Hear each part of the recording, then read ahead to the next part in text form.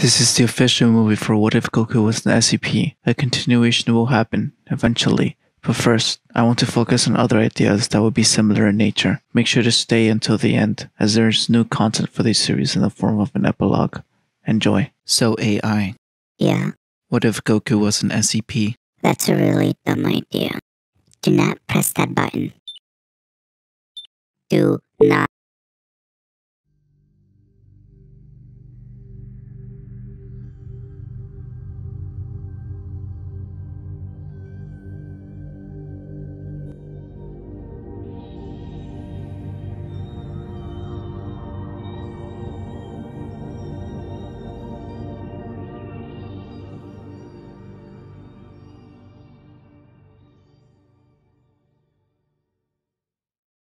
Planet Vegeta, a world doomed for destruction by an evil tyrant. Foreseeing the catastrophe that would be set to erase, a Saiyan couple bids farewell to their infant son, destined for Earth.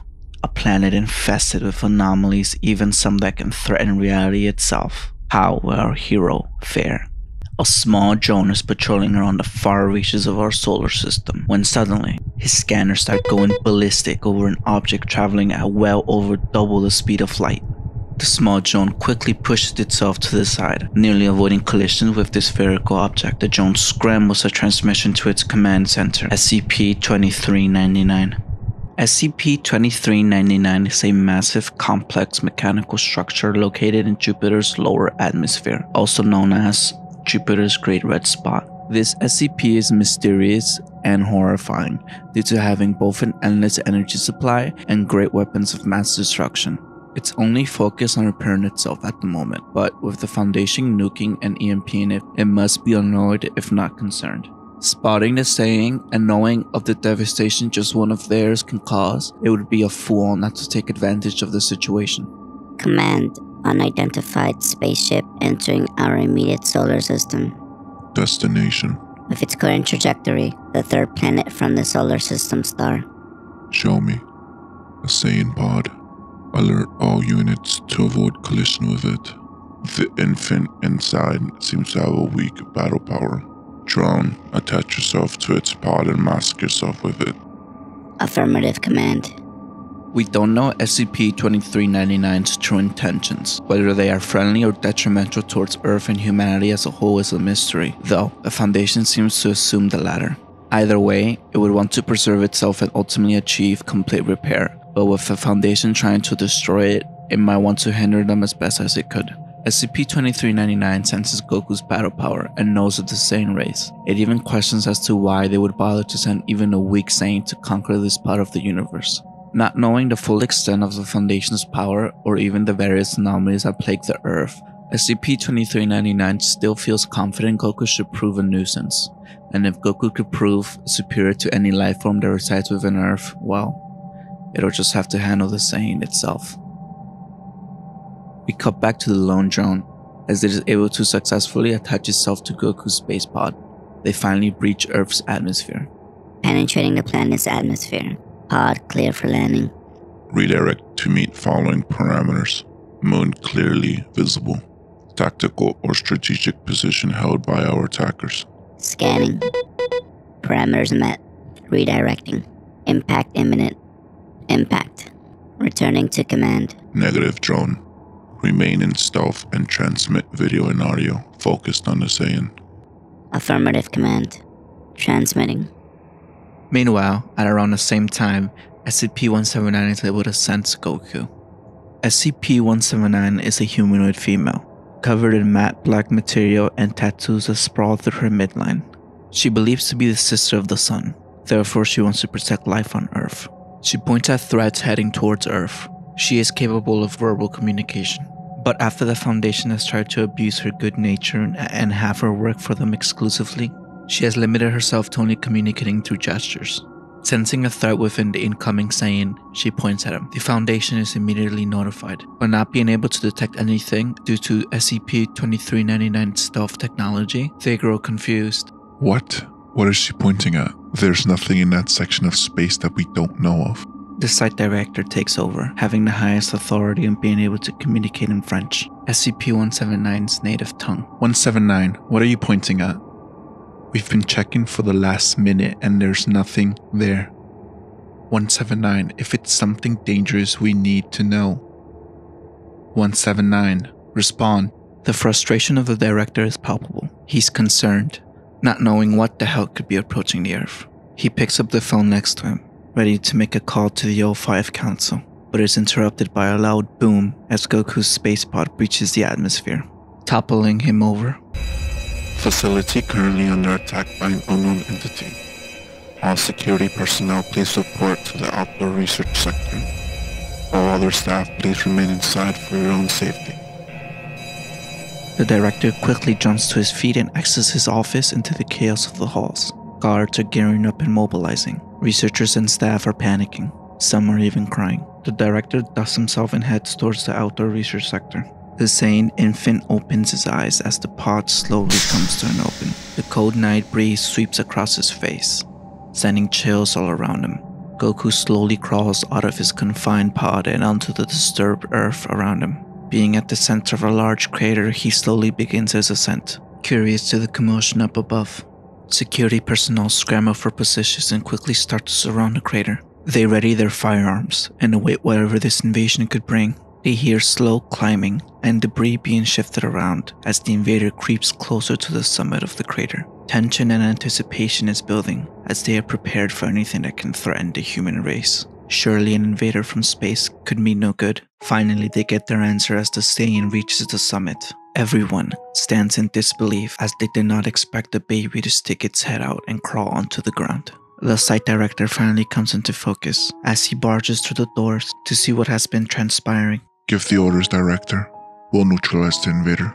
The director is hesitant to give an order to attack a small child, but he has known anomalies to be inconspicuous and by their very nature, dangerous. Although curious about the weird child, he could not gamble the lives of everyone here. He gives the order to neutralize the threat. Before the director could give the order, the head researcher speaks up, being disgusted at the thought of harming a child. She argues efficacy, and he argues the greater good. There is no room for emotion when dealing with anomalous threats. Goku, amidst the yelling and being exposed to the elements, starts crying. The head researcher breaks formation and heeds the cries. She is instantly protective of the Saiyan infant. Guards, stand by. His shivering body catches her attention as she wraps him in her lab coat. Goku stops crying the instant he is wrapped and looks up at his savior, the only one who spoke up for him. He giggles at her, amusing the head researcher, removing all doubts she had of the Saiyan boy. She notes the only weird thing about him seems to be his tail and his hair. She stares lovingly into his eyes, and he stares back. She can see the wanderlust in his eyes, his kindness and fortitude. Goku can see the stars right above, her smile, and the moon. A primal energy unlocks within Goku, taking over his will. His eyes begin to glow red and a thick fur quickly envelops his body. His fangs protrude and his snout enlarges along with the rest of his body. Damn it, Doctor. Get out of there. Guards, open fire. She reacts quickly and drops the Saiyan, landing on his feet. A barrage of bullets hit Goku all over his growing body, but it's too late. He stares down at the researcher. She's petrified, like a deer caught in headlights. The Saiyan stomps down on the head researcher, crushing her under his foot. Now, finally, in his completed Ozaru form.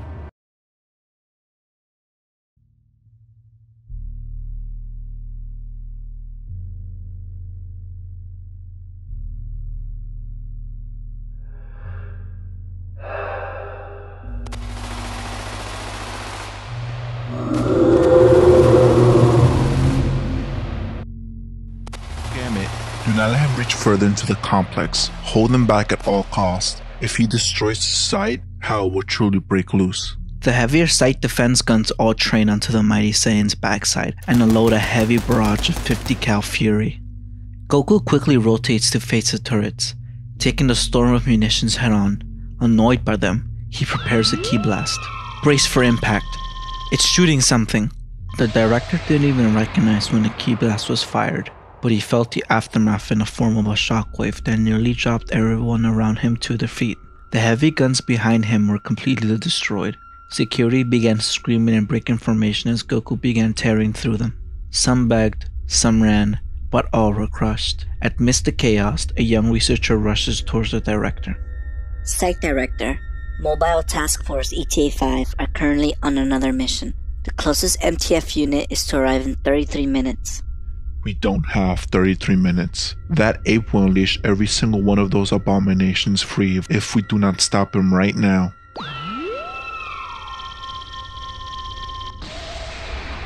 Goku launches yet another ki blast, destroying the left side of the facility. The director realizes that they cannot contain this creature with what they currently have. No matter how many guns they use, the great ape has no visible damage. They need an answer now, and he thinks he has one. He orders the remaining guard to hold firm, and that they cannot under any circumstances let that monster break the containment of the other SCPs. He rushes past the researchers and into the main right side complex. Thankfully, all SCPs are contained underground with various security protocols, but a singular ki blast will break through every sealed barrier they have. He takes the staircase and quickly descends further into the complex. He mulls over the plan. He could not possibly trust any of the sentient SCPs here with anything. But what choice does he have? Director, what's going on? What should I do? Shut up. Lower the temperature. The beta researcher complies, lowering the temperature of SCP-088. The temperature of the room quickly drops to a level just warm enough to reanimate SCP-088. He stares at the throne which SCP-088 is placed upon, so smug and devilish. SCP-088 opens his eyes and sets his gaze upon the doctor. He smiles. Why have you awakened me, human? We need your help. SCP-088 is a humanoid with slug-like features. He is over 6,000 years old and refers to himself as King Piccolo. He has various abilities that make him quite formidable, and being able to spawn instances through his toxins. These toxins can be used as dangerous weapons as well, easily being able to melt through metals and other hardy materials. It's theorized that these toxins are fueled by his bioenergy, perhaps being able to use it in other ways. You want me to handle whatever is causing this commotion up there? No thanks, Doctor. I'd rather wait until it makes its way here. Then, I'll kill whatever it is myself. Listen, 088. What I'm offering is... You do not offer King Piccolo anything. I take what I want and I do what I want. Now, you put me back to sleep, or I will paint this room red with your blood, and help whatever that thing is up there destroy every single one of you. Do you really think your safety is guaranteed? Once that thing finishes going through all of our securities, the final measure to ensure nothing escapes is various nuclear warheads going off simultaneously. Explain. You felt the various blasts going up above. Yes. One of those is enough to level an entire city. Now, imagine thousands of those going off at the same time, disintegrating everything in its path at the molecular level. Not to mention the radiation. Silence, fool.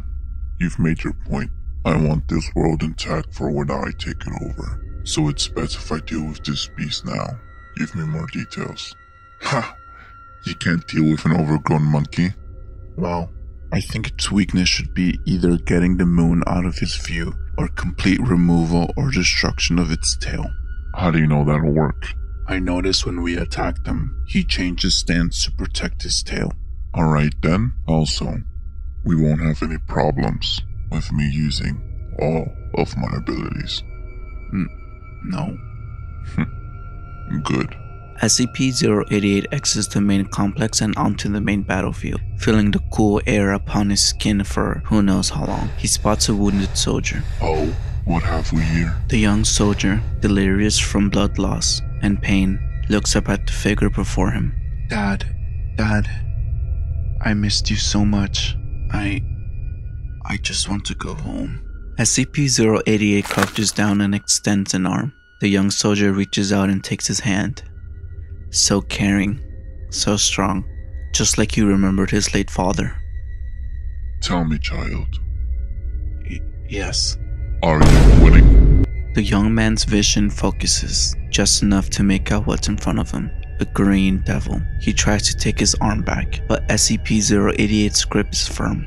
No, get away from me. You're supposed to be. Don't worry, my son. We'll be winning soon enough. SCP-088 pulls him in close and vomits a toxin directly into the young soldier's mouth. He quickly begins to mutate. His wounds begin to close, and his leg twists itself back into place. His body turns green and his muscles bulk. His facial features vanish and are replaced with ones similar to that of his new master. He gets on his feet and sprouts wings from his back. Stand strong, my child. Stand, Tambourine. I'm yours to command, Master. SCP-088 stands smugly and admires the carnage splayed out before him. Mostly crushed bodies decorate the outside, and of course, Goku. He looks even more ridiculous in person. Tambourine, get his attention. Yes, Master. So, I'm going to refer to Tambourine as, well, Tambourine. His official name should be SCP-088-2, making King Piccolo SCP-088-1. But that's kind of a mouthful and I can do whatever I want. Tambourine flies right in front of Goku's face, spitting acid into one of his eyes. Goku swats at him, but Tambourine is fast. Goku turns around, directly facing SCP-088. That's right, you overgrown monkey. Look at me. Goku winces in pain from the acid, but now clearly focused on SCP-088. You know, you remind me of an ape that used to stalk my kingdom, always avoiding detection. Annoying little overgrown ape is what he was. Maybe you're related. You mean SCP-1000? SCP-088 tilts his head towards the implication. What? You mean you managed to catch that pest? Well, it wasn't easy. You see, this group... Goku bolts to close the distance between himself and SCP-088. He kicks the slug man into the building behind him. Master. SCP-088 gets up from the pile of rubble. He dusts himself. Ugh, you're fast for a bipedal hairball. SCP-088 tosses his weighted robes aside and cracks his neck. Enough playing around. Both slug devils engage Goku, working in tandem to defeat him. Goku is easily able to overpower both of them, but what they have is skill, intelligence, and their abilities. They start off by testing Goku's defenses, launching various toxins and acids onto Goku, proving to hurt him. SCP-088 devises a plan to distract the creature. In order for him to remove his tail, he orders Tambourine to blind his eyes with acid, while he sneakily gets behind Goku. With his wings and speed, Tambourine is able to weave and dodge Goku's attacks, and dashes in front of him, spraying him with acid from his palms, targeting his other eye. Goku winces in pain while holding his eyes. SCP-088 climbs up his foot and gets on his back. I like the way you use your energy, kid. I think I'll take it as my own. SCP-088 mimics Goku's mouth laser. He summons all of his inner ki and focuses it on his mouth. He fires a devastating laser, completely cutting through Goku's tail. Goku's transformation begins to fade. He slowly starts to lose mass as he shrinks back down to his infant self. I have no idea what you are, but I cannot let you live in my kingdom. He picks up the baby, ready to put an end to this for good. The director knows Goku has to be eliminated, especially for what he did here today. He is far too unpredictable. But something inside of him is telling him not to let this kid die. He is far too intrigued by the Saiyan, and in this state, with his tail removed, perhaps he is no longer a threat. Stop it, 088. He's unconscious. He's no longer a threat. I established that you do not command me, human. After I'm done with him, I'm going to eviscerate you. A sniper shot goes off, tearing off SCP-088's arm and blowing a hole in his side. Ah! Tambourine, we're leaving. Yes, Master. Tambourine picks up SCP-088 and evades various other shots, and the demons fly off into the night. Damn it, I missed. The MTF arrived just in time. Various MTF squad members flood the research area, securing the perimeter. All wearing the signature badge of Epsilon 11, Nine-Tailed Fox. They swarm Goku, now bloodied and unconscious. The director joins them. Go after 088. You do not command us, Director. He's no longer a threat. We're not blind, Director. We'll leave the cleanup to you. The MTF, not seeing Goku as a threat, all scramble off to chase after SCP-088. The director is left with a mountain of corpses, and a singular, Saiyan child. He could sense SCP-682's key signature. It made Goku shake. SCP-682 now towering over him in his complete form. He lets out a low but deep growl at Goku. SCP-682 spins around and slams his tail onto the Saiyan. He raises his now bloodied boy, still conscious. He begins to feel the acid burn him.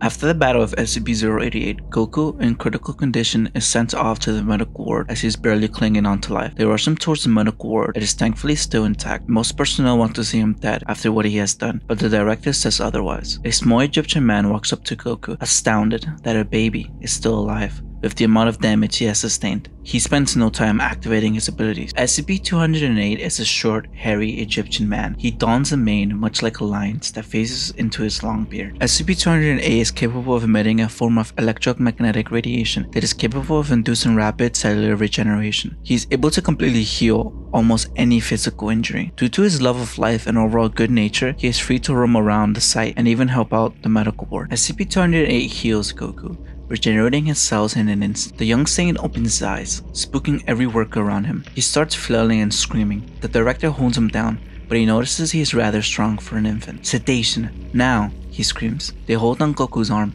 and inject him with a clear substance, instantly calming him down and knocking him out. At around 2 years of age, Goku is too much to handle and too aggressive. Trying to sneak attack anyone who visits him, they mainly calm him down by pairing him up with SCP-999, but sedation is sometimes necessary. The jelly-like creature calms him down, and the researchers are able to see his more gentler side. SCP-999 is a gelatinous orange slime being. Anyone who comes into contact with SCP-999 expresses great euphoria and relaxation. It seems to be attracted to the most troubled of individuals. More research concludes that Goku is not from Earth. He seems to resemble an average human apart from his tail. He possesses immense strength and endurance, and this constant need to fight and eat. They worry that with age, he will only hone these skills and become a big problem. So they introduce him to SCP-343, also known as God. SCP-343 is a human male, seemingly raceless. He refers to himself as God, and is willingly contained in his chamber, being able to escape at any time he wants. He brings joy to anyone he talks to, and has boundless knowledge. They lead 2-year-old Goku into his containment chamber. With the promise of food, Goku is ushered in by 2 guards flanking his side and the site director. 343, do you know who this is? Ah, now here's a rowdy one. Care to explain? Yeah, he's one of mine. Do you mind going into more detail? Before the site director could get an answer, SCP-343 sinks into the floor below him, disappearing completely without sounding any kind of alarm. 10 seconds later, he reappears behind Goku, which startles the barely walking toddler. In his hands is a basket of fresh fruits and vegetables. Try it, child. I could hear your stomach grumbling the second you walked in. Goku doesn't hesitate to take up the old man's offer and begins devouring the whole array of fruits and vegetables. I don't interfere with the natural cycle of my world, so I will only tell you this. His mind seems to be in disarray. His aggression is not his own. I understand, 343. Thank you for your time. Anytime, my child. With the permission of the O5 Council, the site director approves amnestics to be used on Goku. The use of this drug fixes Goku, basically substituting him hitting his head in the original Dragon Ball. He is much more responsive to human culture and teachings. He is kind and polite, but one thing did not change: his endless curiosity, his eagerness, and this sense to battle. Now, instead of trying to harm the researchers who entered his containment, he only seems to spook them or even try to tackle them. At around the age of 3, Goku was able to form his first sentence: I want to fight. At around the age of 5, his weekly physicals showed him gaining much more strength and endurance. easily being able to outpace and outmaneuver the researchers who looked over him. Around this time, they noticed that he was able to regrow his tail, but they permanently stopped it from growing again. Goku requested to fight, but the site director, who seemed to take responsibility for Goku, denied his request, as he didn't deem a 5-year-old fit to fight anyone or anything. Instead, they upped his physical activities, running, lifting, swimming, and other sports. As Goku grew into his new life, he began to feel ever more bored with the activities, and especially the people who were competing against him. That is until he was introduced to a martial artist. We can imagine this martial artist as a Diet Master Roshi. He trains Goku in martial arts, and all the benefits that come along with it. Having access to a big gym all to himself, Goku gets to work with his master. He learns various fighting techniques and something called ki, his life energy. As his master is human, not Dragon Ball human but regular human, he isn't able to teach him any sort of ki blast or even flight, but Goku still learns the basics. And since in this universe he is getting a much better education, making him a bit smarter, but not by much. He is able to come up with his own techniques. The first thing that Goku is able to develop is ki detection, since this wouldn't be hard at all to learn, seeing as Vegeta picked it up without even having anyone teach him, just saying intuition and adaptability. The second Goku is able to use ki detection, he instantly picks up the ki signatures that surround him. The first thing that he is able to pick up are the dark and huge ki signatures throughout the facility, those of the other SCPs. There's one in particular that trounces everyone. This makes Goku very giddy. He asks his master whether he can sense what he can, but he isn't able to. Goku is able to develop his ki further and apply it on himself, amping his physical abilities even further. None of the researchers even know just how powerful Goku is at this point. He asks every day to be allowed to fight whatever was giving off that nasty ki signature, but every day he was denied. Nothing riled Goku up anymore. None of the activities excited him. Now he only did them without ki, so that he could develop a workout to stay in shape and to build appetite, as eating was something to look forward to every day. At around age 10, Goku had enough. His thirst for battle was far too great. It ate away at him every second of every day. I see Goku here a bit stronger than he was at the start of Dragon Ball. He remains physically active, as that's all he could do, and he's even smarter. Goku made up his mind. He was going to sneak out. He had only one target on his mind. He could sense SCP-682's ki signature. He heard rumors of the unkillable lizard. Assuming this ki signature belonged to this immortal lizard, it made Goku shake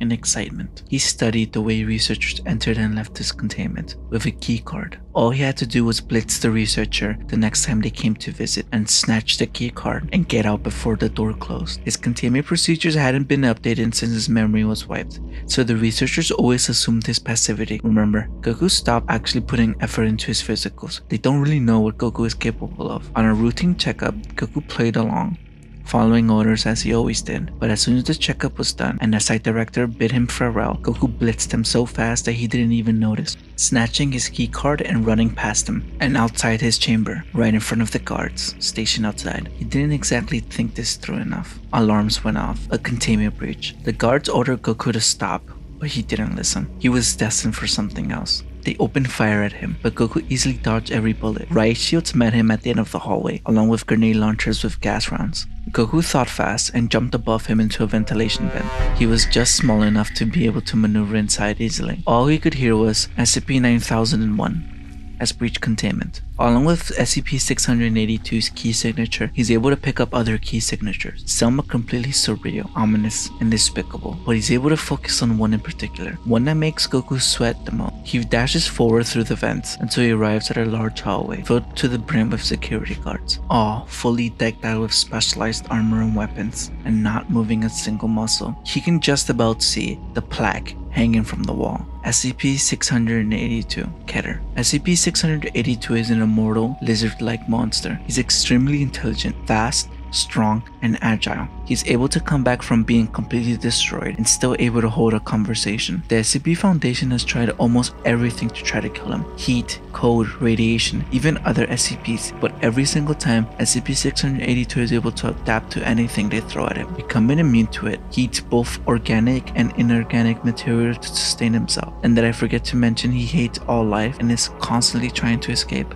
Goku looks ahead and determines that fighting his way through everyone will just complicate things. His real battle is just beyond that door, but how to access it? Well, duh, from this key card he stole from the director. Don't worry, he thinks. He'll just give it back when he's done with the fight. He sneaks past the security guards just above him, then, slowly creeping his way closer and closer, he jumps down behind a guard and in front of SCP-682's chamber with no sound at all. A little something he learned from his master. The door opens. Every security guard turns around. Again, Goku didn't think this through enough. Whoops. He smiles at them and says he'll only take a few rounds with him. He steps inside and closes the door. The guards lose their minds as they sound the alarm, a special one, SCP-682. Goku looks upon a large room with a big metal box at the end of the room. SCP-682 is just inside that box. He can sense him. He slowly walks up to the creature. He can hear something inside the metal box, slushing around. "Hello, Mr. Lizard," Goku says. He hears scraping coming from the inside. "Can't get out, huh?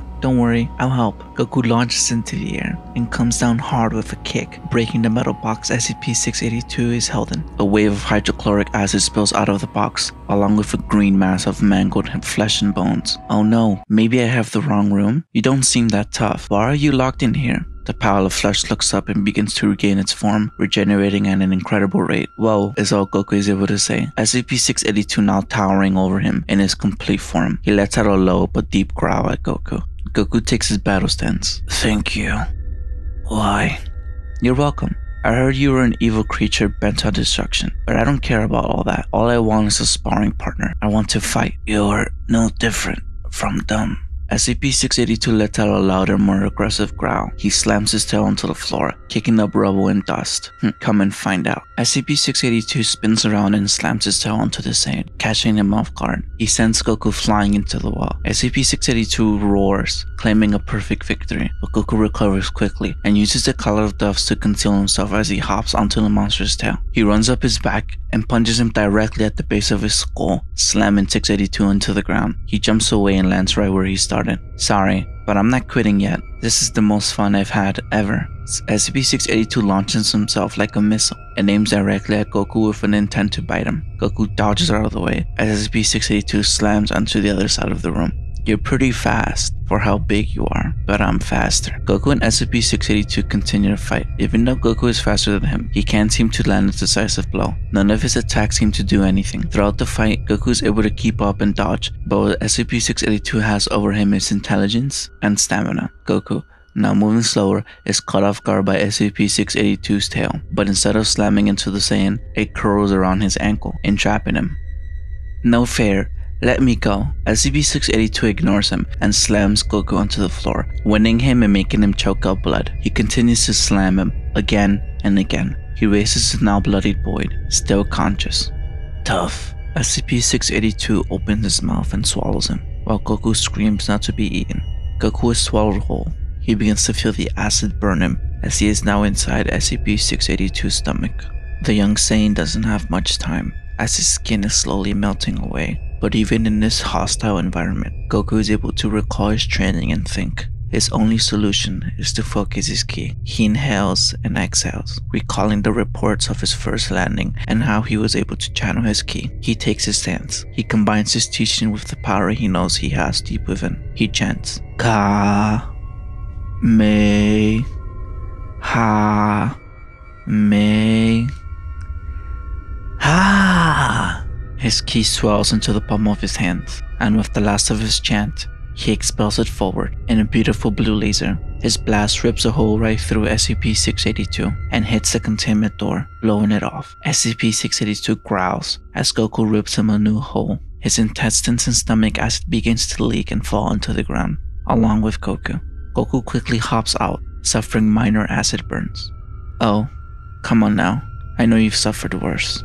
"Much worse." SCP-682 lunges at Goku and pounces on him. Goku, being damaged, can't dodge this one. He slams his claw onto the Saiyan, making him scream. He digs his nails into Goku's body. SCP-682 opens his mouth, preparing to chomp him in half. Even though Goku should be scared, pleading for his life, he isn't. The Saiyan has never had more fun than today. He's never felt more alive, with a sense of purpose. Even though he has to die, he is content with this. He tried his best. He had a good fight. He looks up and smiles at SCP-682. The monstrosity is caught off guard, taken aback by this bravado. He hesitated for a split second, and that's all it took. In an instant, SCP-682 is lit up. Various rocket launchers fired at him. He's blown to bits as finally, the security guards have been able to mount a proper resistance. This barrage of rockets is followed up by a heavy fire from all sides, staggering and stunning SCP-682. They pull Goku out as they temporarily reclose the containment and flood the room with hydrochloric acid. More rockets of fire from up above to stop 682 from regenerating until he's consumed by the acid. He lets out a furious roar, but it's quickly deafened. He trashes around as the acid breaks him down bit by bit. Finally, he surrenders to the acid. The guards quickly seal SCP-682's containment chamber. The immortal lizard is finally subdued. After that, everyone's attention quickly shifts towards Goku. He grins and begins to formulate an apology, but he can't. He begins to feel drowsy, sleepy, then barely being able to maintain consciousness. That's when he notices the gas mask everyone's wearing, just before drifting into an unwanted slumber. Goku wakes up to a hard concrete floor, and his hands bounded to steel manacles. His stomach grumbles. He jolts up, noticing the lack of heat in the room, a room he isn't familiar with, a room with a dim light just bright enough to cast a shadow. He looks around and can just about see the concrete walls and the familiar steel door. Looking down, he notices the steel cuffs on his wrist, just tight enough to give him a slight discomfort. Static invades the stagnant air. The intercom comes on. You've betrayed my trust, our trust, 9001. I cannot in good conscience protect you anymore. You wanted action, stimulation, fine, you'll get it. Trust isn't given, it's earned, over time. Cooperate, and we'll see where you go from here. But for now, you are Foundation property, and are considered an anomalous threat to humanity. We'll run various tests and experiments to find out exactly what you are. Yeah, I'm hungry. What's for lunch? And that's the nature of our first experiment. How efficient and how effective can you be when faced with starvation? Goku did not like the sound of that. I didn't do anything wrong. All I wanted was a fight, and I was getting bored. This isn't fair. Goku summons his inner ki and effortlessly breaks his steel manacles. Still effective at even one day without food. Looks like you barely broke a sweat. How do you have so much strength, and at such a young age? And it isn't nice that you're keeping Mr. Lizard locked away as well. Goku begins to walk towards the door, for he feels an ancient force stopping him from moving further. Goku's at the edge of the light that the dim bulb is emitting, and he can't seem to move past it. He lunges forward, but to no avail. He begins to panic and tries to run, jump, sprint, anything. He tries the opposite side, but the same thing happens. He's confined and is forced to stay within this light. That's when he notices it, just barely visible in this lighting, an old, rusty nail. SCP-272 is an ancient iron nail. The nature of this nail prevents anyone from moving if it's pinned to their shadow, and they cannot remove it, no matter how hard they try. Outside assistance is required. I wouldn't recommend moving much. It won't favor you. That nail cannot be removed by you, and unless you want to be stretched thin, I wouldn't recommend destroying or moving the light source.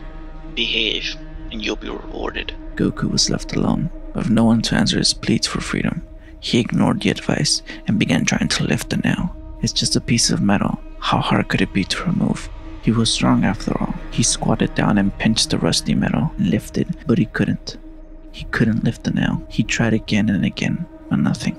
He summoned all of his ki to his fingers and various muscles, bulking them, and again he lifted. He felt it nudge ever so slightly, but he couldn't lift it completely. He huffed and puffed until his fingers bled and his face turned red, but all that he managed to remove was the skin on his finger. Goku slumped down, holding his injured fingers to his chest. Never met anyone or anything he couldn't beat besides SCP-682. Goku's stomach grumbled, and with that, he laid down and tried to conserve his strength. Days pass by, and Goku grows ever hungrier. But now, his thirst seems to be a more pressing matter. He becomes visibly more emaciated every day. Goku tries to break free, and every day he fails. On the third day, on one of his many attempts, his door opens, and a researcher with 2 guards flanking his side steps into the room. They say nothing, but the researcher is holding something. A vase. Goku perks up, and through his dry, flaky throat, he speaks. Please, water. At least water. The researcher ignores his request and puts down the vase before promptly exiting the cell and closing the door once more. Goku looks at the ceramic container. Perhaps there is food. He approaches the container, but is just out of reach, when suddenly a brown appendage spawns from the vase and quickly grabs his forearm, locking him in place. Goku takes his hand back as he watches his dog-like creature emerge from the ceramic vase with ancient engravings. This creature is just an inch shorter than Goku, but what he lacks in height he makes up in girth and aggressiveness. Drool and froth are coming from his jaw as he flashes his canine and gets on all four. Goku takes his battle stance, but all he could think about is, how does this creature taste? SCP-019 is a large ceramic vase with classical Greek art decorating its exterior. Periodically, SCP-019 unleashes entities from within itself, known as SCP-019-2. They vary, but most tend to be small humanoids with animal-like features and are hostile. They're like glass cannons, capable of dealing good damage, but overall have weak defenses. They pose a greater threat when multiple emerge. The dog-like creature throws himself towards Goku. Goku is easily able to dodge. Although the lack of light would severely cripple any fighter, Goku is able to heavily rely on his ki. The dog closes in and goes for a bite, but Goku quickly jabs his snout, staggering the entity and making him back off. Goku's stomach grumbles. Damn, he thinks to himself, should have ended it there. Next time, for sure. But as he finishes his thought, he feels a pair of claws digging into his legs, further constraining him. Damn, he didn't even pick up his key signature, because he was too focused on food. He looks down to a gray cat-like creature, perhaps a friend of the dog's. With the cat monster constraining him, the canine monster takes this opportunity to attack yet again. He charges on all fours, ready to put his entire weight on Goku. He lunges once more, this time making contact with him. But instead of making contact with a fleshy meat sack, he instead smashes hard into the steel-like body of this Saiyan. Goku embraces the dog and begins crushing it. Maybe you just need a hug. Goku's embrace tightens as he begins to crack the dog's ribcage, making a yelp. The cat lets go of his legs and jumps up, sinking his teeth into the Saiyan's neck. But instead of biting into flesh, it feels as if it's biting into a brick wall, and the delicate teeth shatter amidst the toughness. Goku squeezes the life out of the dog and tosses it aside. He looks at the feline monster, as it seems to shudder in fear, and punches it, sending it flying into the concrete wall, as it splatters all over. Damn, didn't mean to send it flying. Well, at least I still have. Goku notices the light dim even further, completely constraining him to where he stands. He can't even walk towards the corpse of the dog that is just about 4 feet away from him. He is completely immobile, not being able to take a single step. Just then, his containment door flings open, and 3 men in orange jumpsuits walk in. The intercom once again comes to life. Do not interact with SCP-9001. Just make sure to clean up and hurry before more spawn. The 3 men get to work, cleaning the corpses of the entities and hauling them off. As they're working, Goku pleads for food, water, anything. The men pay no heed and do as they're told. They were all chosen for this, all being from dark criminal backgrounds. All even seem to find some pleasure in the young boy's pleading. One of them, a skinny, pale, elderly man, taunts Goku as he begins to describe what they had for dinner, in a manner that emphasizes how good and tasty the food was. Although in truth, it wasn't very tasty. Goku begins to drool and imagines what he is describing. Do not interact with SCP-9001. As the director is reprimanding, the vase again starts to spill out more entities. Watch out, more are coming. 3 talons begin forming and coming out along with dark wings and beaks. A full avian head comes forth and pecks at the elderly man right in the shoulder as 2 more avian creatures break free, all standing well above Goku's height. Get out! Goku tries to break free once again, but again he is confined. The 3 corvids begin tearing and pecking at the elderly man. He screams as his face is packed and filled with holes, and one by one, his eyes are popped out and consumed. The 2 remaining men frantically run towards the door. The 3 birds look towards Goku, and as if by instinct, ignore him and head towards the 2 remaining men. All Goku can do is look on as the men are drowned in black feathers, followed by pools of blood under them. The light brightens just a bit to give him some room, and the birds perch up and race towards Goku. They spread out, 1 heading right for him, and 2 going for his flanks. Feeling no weakness from the lack of food and water, nonetheless, he prepares for battle. They rush him in a blur of black. He's able to dodge 2, but the 3rd grapples his arm. The 2nd recovers quickly and goes for a talon kick. Goku counters this with his own kick to deflect it and uses his free arm to come down with a punch to break the first bird's wing, sending him to the ground. That's when he feels the beak from the one who's grappling him pierce his shoulder, drawing blood. The one who was deflected recovers and pecks Goku's chest, proving to pierce him. They aren't deep, but still, they hurt. The one on the floor comes up and pecks him in the stomach. Goku winces in pain. The three birds then ferociously begin to peck all over his body. And Goku, being in a weakened state, is forced to tank all of these pecks. He begins to feel the pressure and pain. He begins to feel dizzy from the dozens of wounds that sprawl his body. His ki begins to swell in his chest and then all over. He feels the ki bubbling up, and then he feels it leak as his anger starts to take over. All at once, he releases it from every orifice of his body in a stunning bright light, sending the birds flying into the wall, splattering them all over. This explosion of ki is so strong and so bright that it engulfs the whole room as if it were daylight, and therefore eliminating the shadow and breaking him free of the Nail's curse. Goku is finally released from his confinements, but his overall weakness and injuries quickly bring him back to realization. He can see his own pool of blood start to form under his feet. His knees wobble and then give out. Being starved and dehydrated for nearly 3 days and being heavily injured, he collapses and slowly loses consciousness. He bleeds out on the hard concrete floor. The director, having been witness to all that has transpired, sits in astonishment at the power and battle technique displayed by the young boy. His previous intelligence test showed him to have below average IQ, but this battle displayed quite the contrary, at least in terms of battle, being able to cope with malnutrition, dehydration, and massive injuries, and still being able to dispatch 5 enemies. He gives the okay to rescue the Saiyan child and medically treat him. Goku awakens to a white, sterile ceiling. He sits up and examines his surroundings. He seems to be in the medical ward and no longer hungry. He notices that he isn't restrained, but quickly checks his shadow to see if he sees any nails. None to be found. His door opens, and he quickly jumps off his bed, landing on his feet. The director walks in, with no guards. Goku tenses up, but he doesn't sense any malintent. The director pulls up a chair and sits. "Sit down, 9001. Let's talk." Goku ignores the command and remains vigilant. "Listen, SCP-9001, I won't put you through something like that again. I merely had to save face from my failure in containing you. I know that you aren't a threat to humanity, or even to us. You merely got curious and frustrated due to what I presume is your instinct and your abnormal thirst for battle. It was wrong for me to ignore you and your needs. I was not able to provide you with sufficient cross-tests. In the future, I'm sure these cross-tests will benefit both you and the Foundation." Future? Of course, we'll provide you with ample cross-tests.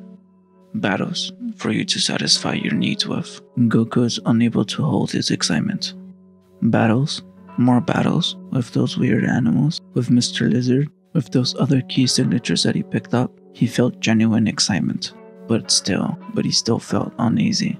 Could the director be telling the truth? I want to go out. Out. The director slides his chair closer to Goku. Who put that idea into your head? No one. I can hear what you guys are talking about. Not just about the SCPs, but about the guards' life. Their home, kids, bars, drinks. Most of my teachers didn't come from here. I can tell when they're lying. You want the truth? Yes. There is an outside, a world much bigger than what you know. A world with lush greenery and billions of people who all have stories to tell. A world with various foods and various areas to explore. It's also an area where you wouldn't fit in. Why? All of what you just said is fantastic. I want to go. Outside there are rules, norms, which you must first become accustomed to. There are also no battles out there. There's no one out there who might even come to a fraction of your power. Every single thing that can even pose a challenge to you is here and spread across our other facilities. I know what you want, what you need, and if you help us secure, contain, and protect humanity against anomalous threats, then I can guarantee lifelong battles, and in the future, a chance to see the wider world. Goku looks distressed. He greatly desired to explore, to have an adventure, to see what's out there. But his raw Saiyan instinct just couldn't pass up progress. Progress towards perfecting his body, mind, and ki to be the best fighter he could possibly be, and he couldn't pick up any lies. The director held out his hand, and Goku took it. Beneath their feet, and beneath the layers of thick reinforced steel, something stirred. Researchers toiled at their assigned tasks, and guards yawned and contemplated their employment. But even beyond them, inside of the recently sealed containment room, where a Saiyan child had a battle with the hard-to-kill lizard, SCP-682 continued to stir and think. That child was not human, but power was not human. That energy was bright and pure. Pure, bright, and destructive. Even within the hydrochloric acid tearing him apart and preventing him from regenerating, he's still able to use his most powerful ability, the power to adapt. SCP-682 focuses on his previous encounter and thinks about how the boy was able to emit such energy, how he knew who he was beforehand. He wasn't part of his captors, and he wasn't part of those pathetic orange-robed humans they sent in as fodder. No, he was like him. He was imprisoned.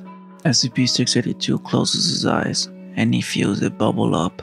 His ability, or rather his curse, to not die, but instead adapt in a whole new sense unlocks before him. He senses himself, his own life force, and then he picks up where the boy who fought him is, meters above him, and he's talking with the director. And with that, an explosion of key signatures appear before him. He's able to sense everyone. The guards outside, the researchers writing frantically, the man security rooms keeping an eye on him, the D-class personnel shifting in their cells, but most importantly, around him, all the other key signatures, much bigger and some much more malevolent than any human. Goku accepts his new deal with the site director. With Goku being cooperative and trainable, they change him from safe to thawmeal. Eating, sleeping, and plenty of fighting. What more could Goku need? And now, let's get to some cross tests. Goku dons a white gi with the SCP logo etched on his left. We see Goku stretching before the door to the testing area swings open, and a young bald boy not much older than himself walks in. Goku didn't know they kept other boys his age in here. He seems elated, but curiously, he senses the boy to be not strong at all. He thought he was facing strong opponents. Goku pouts. You aren't strong. What's your name? The bald-headed boy visibly gets red and starts yelling at Goku. I am strong, stronger than you in fact. They said so. He makes a circle in the air, as if to be pointing to various creatures at the same time. Goku looks confused, but accepts his new opponent's remarks. Fine, if you're stronger, then prove it. And you haven't given me your name. Krillin, yours. I don't have one, but the director calls me 9001. Don't have a name, well. Boys, please, this is a cross test. We're not here to socialize. Please take yourselves towards the indicated markers on the floor so we can start. Remember, this is a test. Please refrain from killing each other or severely damaging the room. This test will only last a minute, or by knockout. Feel free to use your abilities. In moderation, of course. On the whistle, you'll begin. Krillin and Goku both assume their positions and wait for the whistle. Good luck. Ha, I know you need it. Goku begins running towards his new bald acquaintance. Krillin smirks. One moment, Goku is only able to sense Krillin, but all of a sudden, begins sensing Krillin everywhere. Thousands and thousands of Krillins all of a sudden are occupying this room. Visibly, it's the same. One moment, all he sees is Krillin. Next, a black swarm is enveloping the room. The black swarm form a wall right in front of Goku, and Goku mindlessly runs into it. Feels thousands of pricks all over his body, all trying to break through his skin. Luckily, with the help of his ki, he's able to avoid any damage. He flings himself back, but the swarm is persistent. He jumps, runs, and overall tries to get out of the storm, but they won't let up. I've never met anyone who even lasted this long. Usually, they end up cut into pieces. No wonder they wanted me to fight you. SCP-204 is a semi-organic nanomachine colony that imprints itself to a host between the ages of 4 and 14. They follow the host around and protect him or her from anything. They're completely obedient. They're impossible to perceive with organic senses and only make themselves known when they're activated by the host. They're fast, strong, intelligent, and are able to regenerate itself with the consumption of flesh. It is not entirely known why they choose children as their host. With the Foundation investigating, it seems SCP-204 is more intelligent than what they are given credit for. Goku begins throwing punches at well beyond any human's reaction speed, but their agility, intelligence, and swarm-like nature prevents Goku from truly damaging them. They'll break through his defenses before he does any damage. They begin trying to tunnel into his ears, eyes, and even nose, but he's able to defend himself with ki, but at the cost of losing most of his senses. With all of the nanomachines swarming him, he can't seem to focus, so again, he has to solely depend on his ki. He looks past the swarm and begins focusing on the biggest key signature. The young Saiyan boy sprints towards Krillin. Within a second, he's upon the bald child and he throws a punch. A form of shield meets his fist, preventing Goku from landing a blow on the host of SCP-204. He tries and tries again, punches, kicks, elbows, knees, even bites. Nothing is able to penetrate. The defense is just too good. He tries to focus more on speed, but SCP-204 is way faster. Goku starts to feel them penetrate his ki barrier and pierce his skin, drawing blood. He can't afford to recklessly waste ki if he wants to keep himself from getting cut into pieces. Ha! You can't do anything to me. I'm invincible. You better call quits before they tear through you completely. Goku, not being able to exactly hear, is still able to know when someone is taunting him. Fine, if he wants to hide behind those bugs, he'll just have to burn right through them. Goku backflips to gain some distance and cups his hands. He summons all of his ki, leaving just a bare minimum to provide some defense. His ki swells and bubbles up from within. It concentrates on his palms as he begins to chant. The test is off. I repeat, the test is off. SCP-9001, SCP-204, stand down. Goku could not hear the command, as the buzzing sensation is the only thing he could truly hear. Alright guys, you heard him. Stand down. Why should we? You and me, us together. We're the strongest there is. We cannot let such a creature like this one continue to exist, for he may one day threaten us. We need to end him now. No. Get off him. It's called off. We'll get in trouble. Trouble? We are the trouble. We can destroy both him and everyone else in this facility. Do not let this opportunity go in vain. He can't hold any longer. His defenses will break, and we will chop him to bits and pieces. Oh, okay. Finish it then. I told you to stop. Goku feels them start to dig further into his skin, but his energy wave is done.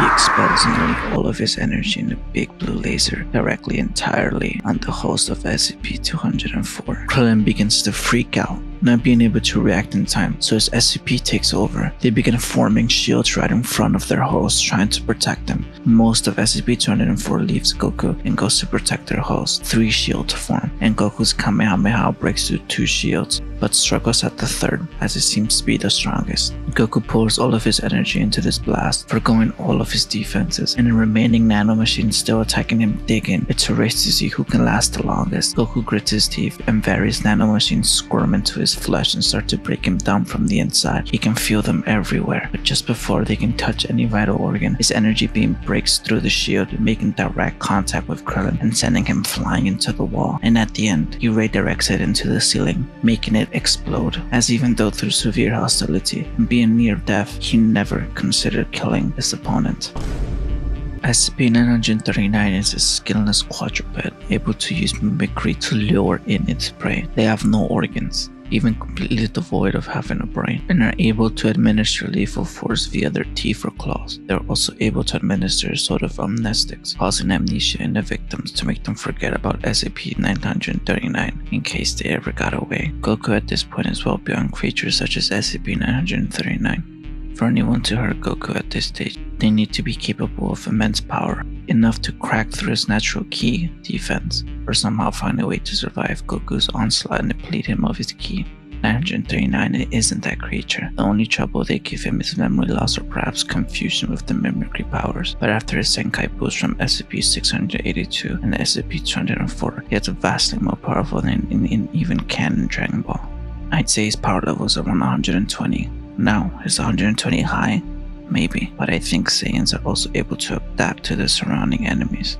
Goku being at a stage where he has to be powerful to be able to keep up with creatures well beyond what Dragon Ball and even some DBC characters can dish out. Goku continues to have cross-tests with various SCPs, and more tests with SCP-204, fights SCPs like SCP-749, 3199, 089, 019, SCPs who are deemed just weak enough for Goku to handle. This satisfies Goku for a time, and in a blink of an eye, he's 13, and already is exploding in newfound power, but not as much growth as he got from SCP-682. Goku once again grows bored. He asks to fight the more dangerous SCPs, but the Foundation just cannot risk a valuable asset like Goku.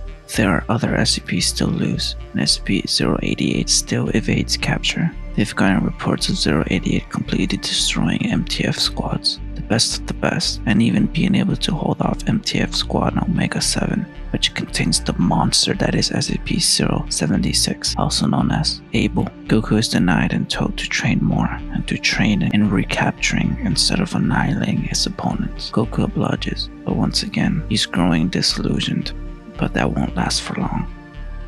Power is mine as well. SCP-682 feels the fire in his gut and it begins to charge up. Its newfound power, this power to know where everyone is, this raw, intense power within himself that only he could possibly hope to master. It's been years since his battle with that child, and now he'll show him real power. While Goku is trying to talk his way into a fight with SCP-096, he begins to feel it, and he begins to sweat. What is that immense power? It's rising. 9001, what are you on about? They sent it too, but what is that? Like a volcano erupting? We're not safe. It's nowhere near stopping. SCP-682 scans his surroundings and finds Goku, and he fires off his mouth beam directly towards the Saiyan. Get down! The energy beam tears through layers and layers of steel and concrete. Goku wastes no time to retaliate with his own Kamehameha wave. He's barely able to unleash it in time as the beam is right in front of him. Beam struggle ensues and Goku is much weaker for he had no way of charging it. Green meets blue in a stunning show of power. Goku struggles to redirect it. It's just so powerful it feels as though he'll be consumed if he lets up for even a second. He summons all of his ki and pours it into his beam, but still, it isn't enough. He digs for more ki, any reserves he has left, but nothing comes up. At this rate, he won't be able to protect them, his newfound family.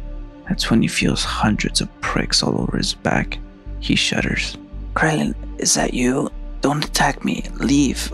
I don't think I can hold it. This pressure's immense. Don't mind them. They said it could help. Goku begins to feel this artificial energy source pouring through his back. Is Krillin giving him energy? It feels really weird, but it's enough to further fuel his energy beam.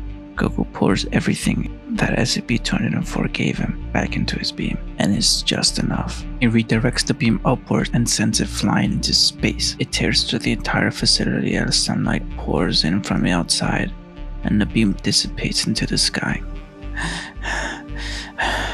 I didn't know you could do that. Me neither. They said they could help, and they did. That's when the lights turn off. After some seconds, the backup generators kick up, and the intercom comes to life. Containment breach. I repeat, site-wide containment breach of various SCPs, including but not limited to SCP-682, SCP-106, SCP-939, SCP-173, SCP-049, Wait, please, don't touch me! Ah! SCP-9001, also known as Goku, and SCP-204, also known as Krillin, have just barely managed to deflect SCP-682's energy beam. They are left drained of much of their power and at a loss of words as the entire facility has gone into lockdown due to a containment breach set off by the hard-to-kill lizard. The site director, having been forced to the ground due to the immense beam struggle, is the first to compose himself and get back on his feet. The director notices how calm and more sure of himself SCP-204 is around SCP-9001. He was never this cooperative. Maybe he really did just need a friend, but he couldn't entrust everything to these boys. He knew far better than them the destruction and death these recently released SCPs would bring. They were not merciful, or even able to be reasoned with in any way. Having worked closely with all of them, most were either selfish, pure evil,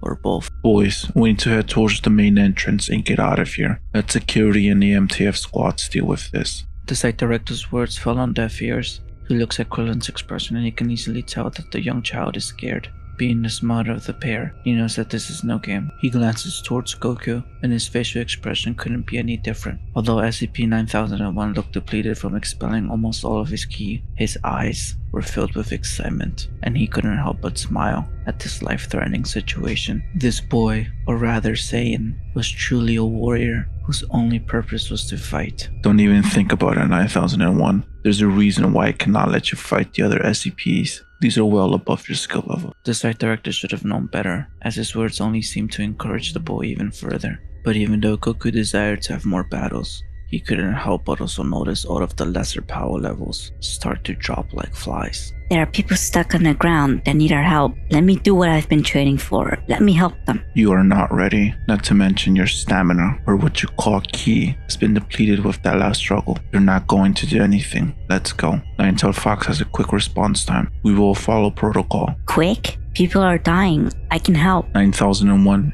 you will not disobey my orders, and you will follow me out the main gate. I think 9000 is right. We can't let all these people die. The least we can do is help the people on this level. You guys are not listening. A researcher's body plops down onto the floor in between them. Her soft, decomposed skull turns to mush when it makes contact with the hard floor, staining everyone around her. Goku and Krillin exude confusion, and the director exudes fear. He shoves the boys towards the door of the office they were in, and quickly rummages for his keycard. An old, decomposed man faces to the ceiling, just enough for him to peep at his new prey.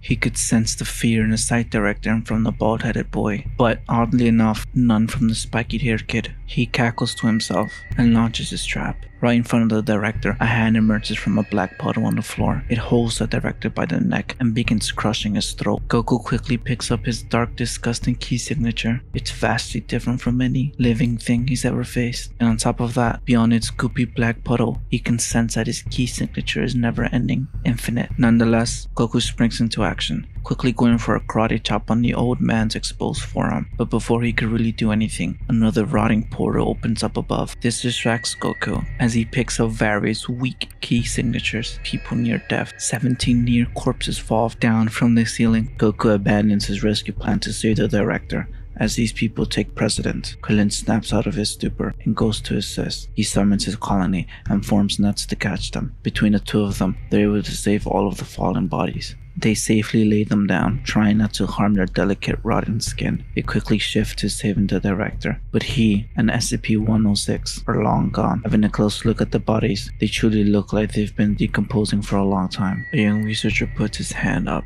and Goku grasps it. Goku feels his fingers start to sink into the yellow-like flesh. He goes to remove his hand, but using all of his remaining strength, the young researcher tightens his grip and stares at Goku's face. His expression changes from fear to acceptance and determination. He parts his blackened lips. Leave. The young researcher's hand falls apart at the conviction at which he spoke. Within seconds, everybody begins to inflate and bloat, giving off a disgusting smell of rot, excrement, and death. Goku steps back as everyone's key signatures begin to rise. All it took was one to start off a chain reaction of continuous explosions. Guts, rotted blood, and gunk painted the interior of this office. Krillin quickly shielded himself and provided Goku with one as well, but being so close to the explosion, it could only negate so much. The pressure quickly overpowered the nanomachines protecting Goku, sending him flying backwards into the wall. This is a continuation of my series, What If Goku Was an SCP? Please make sure to like and subscribe, and yeah, enjoy the video. SCP-106 appears to be an elderly humanoid male with a rotted exterior. His motivation seems to be his love of pain and torture inflicted upon humans between the ages of 10 and 25. He has various abilities to accomplish this motivation, such as hibernation, shape-shifting, phasing through solid objects, the ability to write anything, but most importantly, the ability to enter and exit his own pocket dimension, in which he is quite literally a god. Goku lays in a puddle of rotted flesh, blood, and excrement, pieces of organs dangling from his head and shoulders. The young Saiyan slowly fades in and out of consciousness as his friend Krillin approaches him. Within 5 minutes, Krillin's world went from complacency to an utter nightmare. He had known there were dangerous creatures housed within the same facility he and his new friend Goku were in. Ever since his battle with Goku, he had accepted his inferiority to him, quelling the consisting urges he had to get revenge. SCP, or rather, himself, was to blame for this contradicting feeling. Ever since he was 4, he had lost himself within his new identity, not really knowing who he was before. But now, in this true test of his courage, his true self showed itself. He wanted to approach and help his friend, but they told him otherwise. 30% of us is what's left. Retreat, consume, and hide. We do not belong here. We can't leave him. We're not leaving him. He's dead. We're not. Descending above us is breach. Escape is a certainty. Krillin wanted to contest his flawed logic, but he couldn't. The dark hallways, the screaming, and the tumbling of walls he could hear, it all served to make him doubt himself and his selflessness. In his own contemplation, he never noticed the second Goku began to sink into a black puddle. The Saiyan boy surrendered his consciousness to it, along with his fate. The beam struggle that ensued between the Saiyan and a hard-to-kill lizard had burrowed completely through the entirety of the power room, knocking out the main grid. Even 1 second of the power malfunctioning has delved every denizen in his facility, worker or not, into a world of nightmares. He was beautiful, but no one was there to appreciate him. Well, that wasn't entirely true. On occasion, orange-clad misfits came to him. They kept him company, and they polished him as he should. But most importantly, they looked at him. But instead of admiration, their eyes were filled with terror. When they looked away, that's when it got him really angry. Why couldn't they understand that perfection was right in front of them? Not even their basic needs should have come above looking, but when they did, they paid the ultimate price. All it took was a second without power for him to barge right through the steel door and start helping these apes remember what they were missing out on. And if they ever dare disrespect him, well, he'll just make them regret it. Tweezers picked through a severed appendage, too mangled to identify the creature it belonged to, but the plagued masked doctor paid no heed to such an irrelevant detail. His mission was far too important to pay attention to such trifles going around him. He had convinced his captors to award him fresh human corpses to experiment on, and at this moment, said corpses were assisting him in provoking the muscles in his newly acquired animal. The zombie walked toward the other side of the room and struggled to pick up a small saw. That's when it happened. The first time in quite a long time for the intention of the plague doctor to be taken away from him. A sudden laser ripped right through his floor and consumed his zombified assistant. Seeing an opportunity to extend his research to more reactionary subjects, he made his way down and out of his containment cell and into the chaos. Why couldn't they just leave him alone? Why can't they understand that he isn't worth it? Their gazes brought him pain and anguish. He was finally secluded from them, from prying eyes, but once again, they just had to look. One moment he was safe in his dark box, and the next, he was being lifted and melted by a beam of pure energy, tore right through his home, and someone just had to look. Couldn't they understand that it just made him angry? He didn't want to kill, but they made him, and if it took him erasing every pair of eyes that could possibly enrage him, he would do it so that he can finally be alone. Goku's head pulses heavily. He awakens from a restless sleep. He struggles to open his eyes as they are sticky with dried blood. His wounds throughout his head had been half sealed from the dried blood clinging all over him. He's never been this weak before. He can't seem to find his bearings. With his normal senses, seeing as a majority of his ki has been drained from his previous struggle. The last thing he remembered was being sunk into the floor by the same black puddle that the director was forced into by that old man. So where was he? Did they not go to the same place? Goku stood up and started walking with a limp. He was at the end of a long hallway, and the lights flickered on and off. He sensed them. Various creatures he had encountered before. 3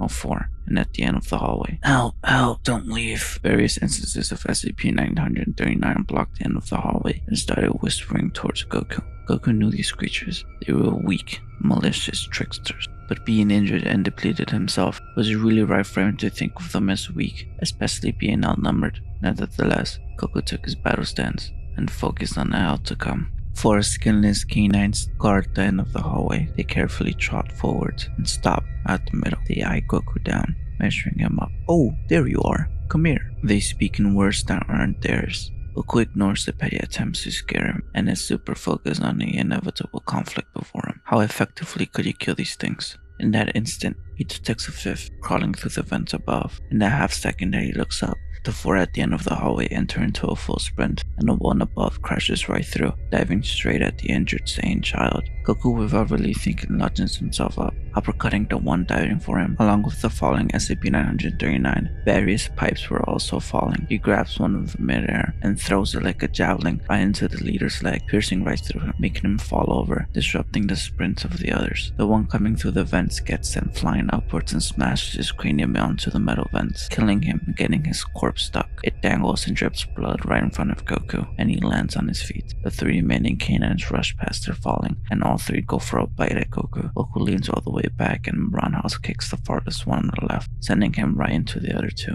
He backflips to gain some distance. The remaining instances of SCP-939, sensing that even weakened, this boy is too much for them to handle. They start to scurry off. Goku wastes no time in retaliating his own offensive. He runs towards and jumps. He aims with his feet as he descends with great force and aims at the middle of the remaining 2.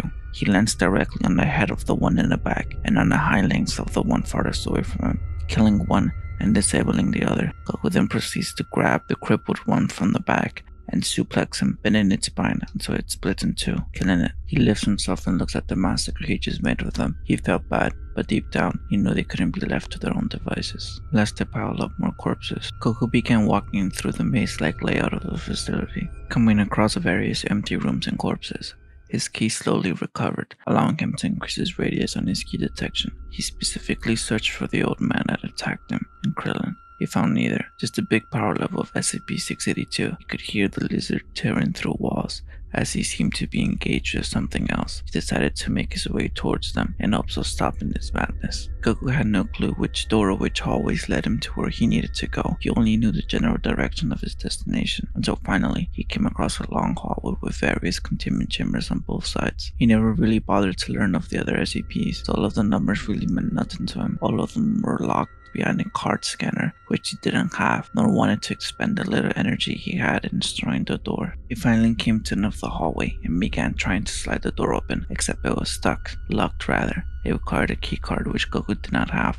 He began considering whether it was better to just tear the door down or conserve his energy and find another way through. As he pondered this decision, he sensed something behind him. He spun around and walked forward. He didn't see anyone besides a strange sculpture. Wait, was this here before? Goku could have sworn that this part of the hallway was empty when he walked past not 10 seconds ago, but his ki detection could play no tricks on him. Clearly detected a ki signature coming from the sculpture. Goku then proceeded to blink as he finished that thought. Another one of them, who dared take their eyes away from his beauty. How many had to die before they truly understood that he was the only thing worth appreciating? The sculpture had added another researcher's body to his kill count. He stepped over the recently deceased as it crushed his bones with each step. He continued to wander the halls and continued to massacre. Some gave him the attention he needed, but they always faltered, and therefore they always died. He found some disgusting dog-like creatures all executed rather brutally, which he seemed to admire. One of them was still alive, and it stopped him in his tracks. Could this creature be any different from his previous encounter? All he could do was be patient as it stared, and then it jolted as a loud crash was heard above. It instinctively looked towards it, and once again SCP-173 grew angry, and he broke its neck, like all of them before him. SCP-173 is a mysterious entity, seemingly encased in a concrete and rebar structure. Line of sight must be held. If not, SCP-173 will proceed to break or strangle the neck of its victim. It secretes a brown liquid composed of blood and feces. It moves at incredible speeds and is immeasurably strong. SCP-173 followed the trail of corpses, looking for the perpetrator of these killings. Maybe they would be able to provide what he needed. Shuffling through the halls at incredible speeds, he followed the stench of rotting flesh and blood, not too dissimilar to himself. SCP-173 finally came across the hallway and made a turn, and stopped dead in his tracks. At the end of this hallway stood a young boy with spiky hair covered in black blood. He again stood still and waited.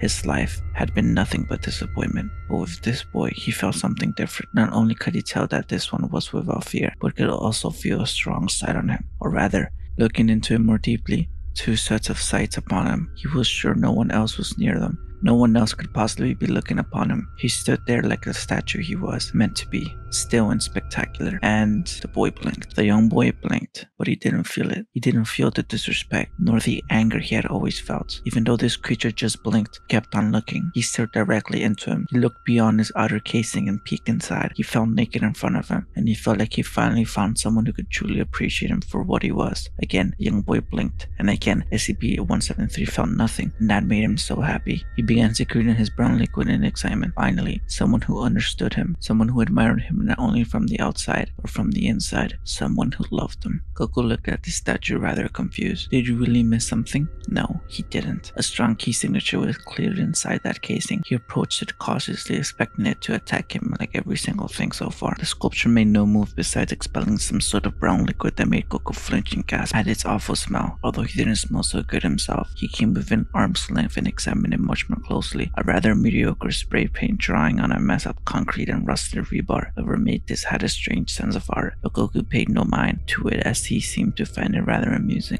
He poked it and it made no reaction. He began touching it and applying small amounts of force towards it. It was surprisingly sturdy for a jumbled mess of construction material. He looked at his face and smiled at it, but it made no move, no reaction whatsoever to Goku's handling. Goku stepped back and looked puzzled. He instead went back towards the steel door and prepared to strike it down. That's when Goku heard a scraping of concrete against metal. He quickly turned and saw that the statue was right behind him. It had moved rather quickly, way faster than even Goku could move. Goku stopped trying to rationalize SCP-173's existence or its motive. Its key signature gave off strong but selfish vibes, but it didn't seem to be hostile towards him, so he paid him no mind. Goku summoned some ki and punched the door down so he can progress. Goku continued to crawl through the dimly lit facility, came across various signs of struggle and fights but no bodies. Nonetheless, he grew much closer towards the true strong ki signature. Every time Goku made any significant headway, SCP-173 slid through the floor and appeared at arm's length behind him. Goku tried various times to catch his new friend moving, but he was always faster, almost instantaneously. Goku came across another locked door, but this one seemed much sturdier, and Goku, being heavily depleted of ki, did not want to punch it down. He had to reserve some strength. He decided to continue another way, or at the very least find a key card. He turned back and walked backward. As he walked, he heard the door crash down, and he quickly turned to see the culprit. SCP-173 had removed the door as he stood in between the doorway, and Goku was very happy. I guess you aren't that bad, huh? SCP-173 made no remarks or no movement. He simply stood there. Goku squeezed past him and into a large open space room. It seemed to be a cafeteria of sorts. There were researchers, D-class and security guards, all dead. Various corpses were dismembered or cut into ribbons.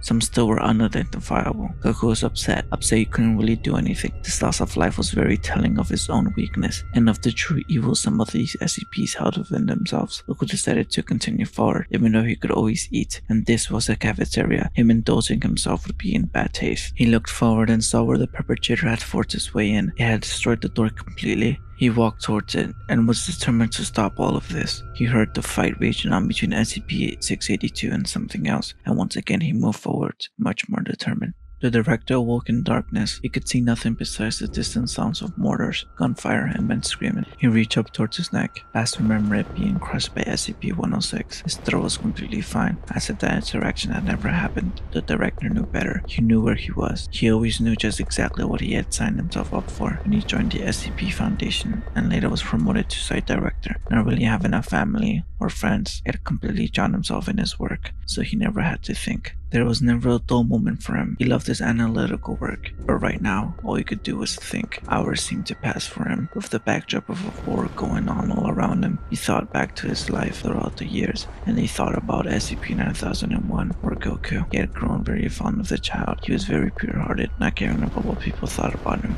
unlike himself. The director knew he was inside SCP-106 dimension. It was something he'd mentally prepare for that singular possibility of being trapped inside someone else's world. But to be frank, he wasn't prepared at all. SCP-106 slowly stepped forward and stopped in front of the director. He cackled and knelt beside him. What do you want?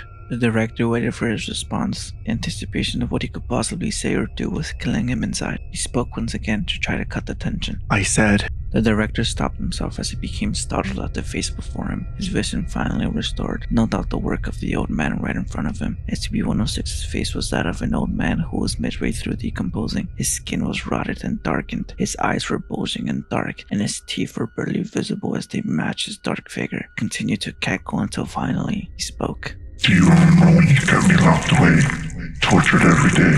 I couldn't move. I just sat there and thought about the various ways to show you my pain. Now, you will learn. The director froze in fear. He did not know what to say, but he knew absolutely nothing could get him out of this. The ground before him disappeared and he free-fell downward into darkness. The sounds of war getting distorted and louder until they were muffled. As he splashed into a pool of unknown liquid, he pulled himself up and began to melt. His skin began to liquefy and he could feel his skin start to slide off his muscles. It hurt in every way imaginable. He flailed inside this bottomless ocean of a black substance. After his skin, his eyes began to drip out of his eye socket. At this moment, he regretted ever being in the SCP Foundation. The only comfort that he had was the fact that he could soon die. and leave this pain behind. But as he began to lose consciousness, he felt a hand tear through his back muscles and grasp his spine as it pulled him further into this black ocean. Again, he found himself free falling, but miraculously, he was intact. He could see again. He was completely healed. He fell into a black void until he came to a sudden stop at the top of a black protrusion sticking out of the ground. The director was impaled as you could see his guts on top of the spike. He lost all sensation below his chest, and his own blood formed a pool just below him. It stained the ground red as he slowly became unconscious amidst the pain. Krillin saw his newfound friend Goku disappear under a black portal. It had happened so fast he did not have time to react. Perhaps he did not want to because he had planned to leave him behind. Krillin was heavily confused as he seemed to have contradicting thought, and it was due to them. He had had enough. They were going to listen to him, and not the other way around. We're going to save 9001. We're going to leave. The exit is right above us. No, if he hadn't redirected that blast, we would have died. Not even you could have deflected that much power. You? It's we. We are one. That's what I thought as well, but you're thinking differently now. You have selfish intentions. I won't have it. You'll listen to me. Fine, but we're only gonna help 9001. No one else. Krillin, having made a shaky do with SCP-204, sent them out to feast on the corpses laid out throughout the room. Most of the meat was rotten, but the colony that is SCP-204 made quick work of the meat strewn about as it picked through everyone. Krillin made quick work of the floor underneath him as he began tunneling on the ground trying to find Goku, or that old man that took him. He jumped into the abyss, not entirely knowing of his fate, but determined to try and help his new friend. SCP-204 had capitulated to his host's desires, so that's what he thought. The hive mind had other plans.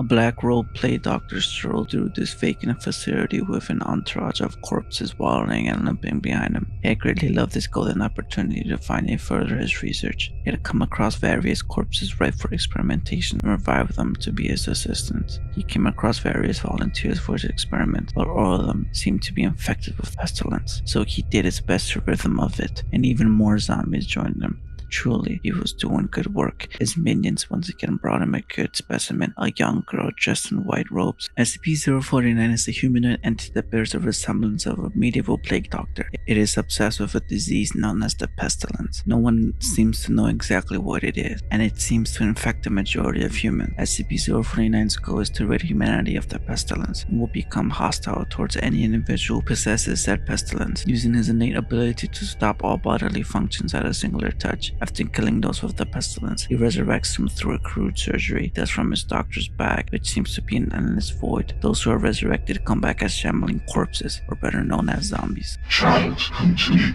The zombies held their tie and forced her towards SCP-049. SCP-049 felt pity for the girl. She had been overrun by the pestilence and had neglected herself. Her very own essence had been in jeopardy, and still she remained stubborn. She tried to force herself free from the grasp of the walking dead, but her struggle was in vain. Poor girl, SCP-049 thought to himself. Please, don't kill me. Please, please. Noticing that everything she was doing was in vain, she had broken down, simply repeating the same word over and over again. Please. Do not cry, my child.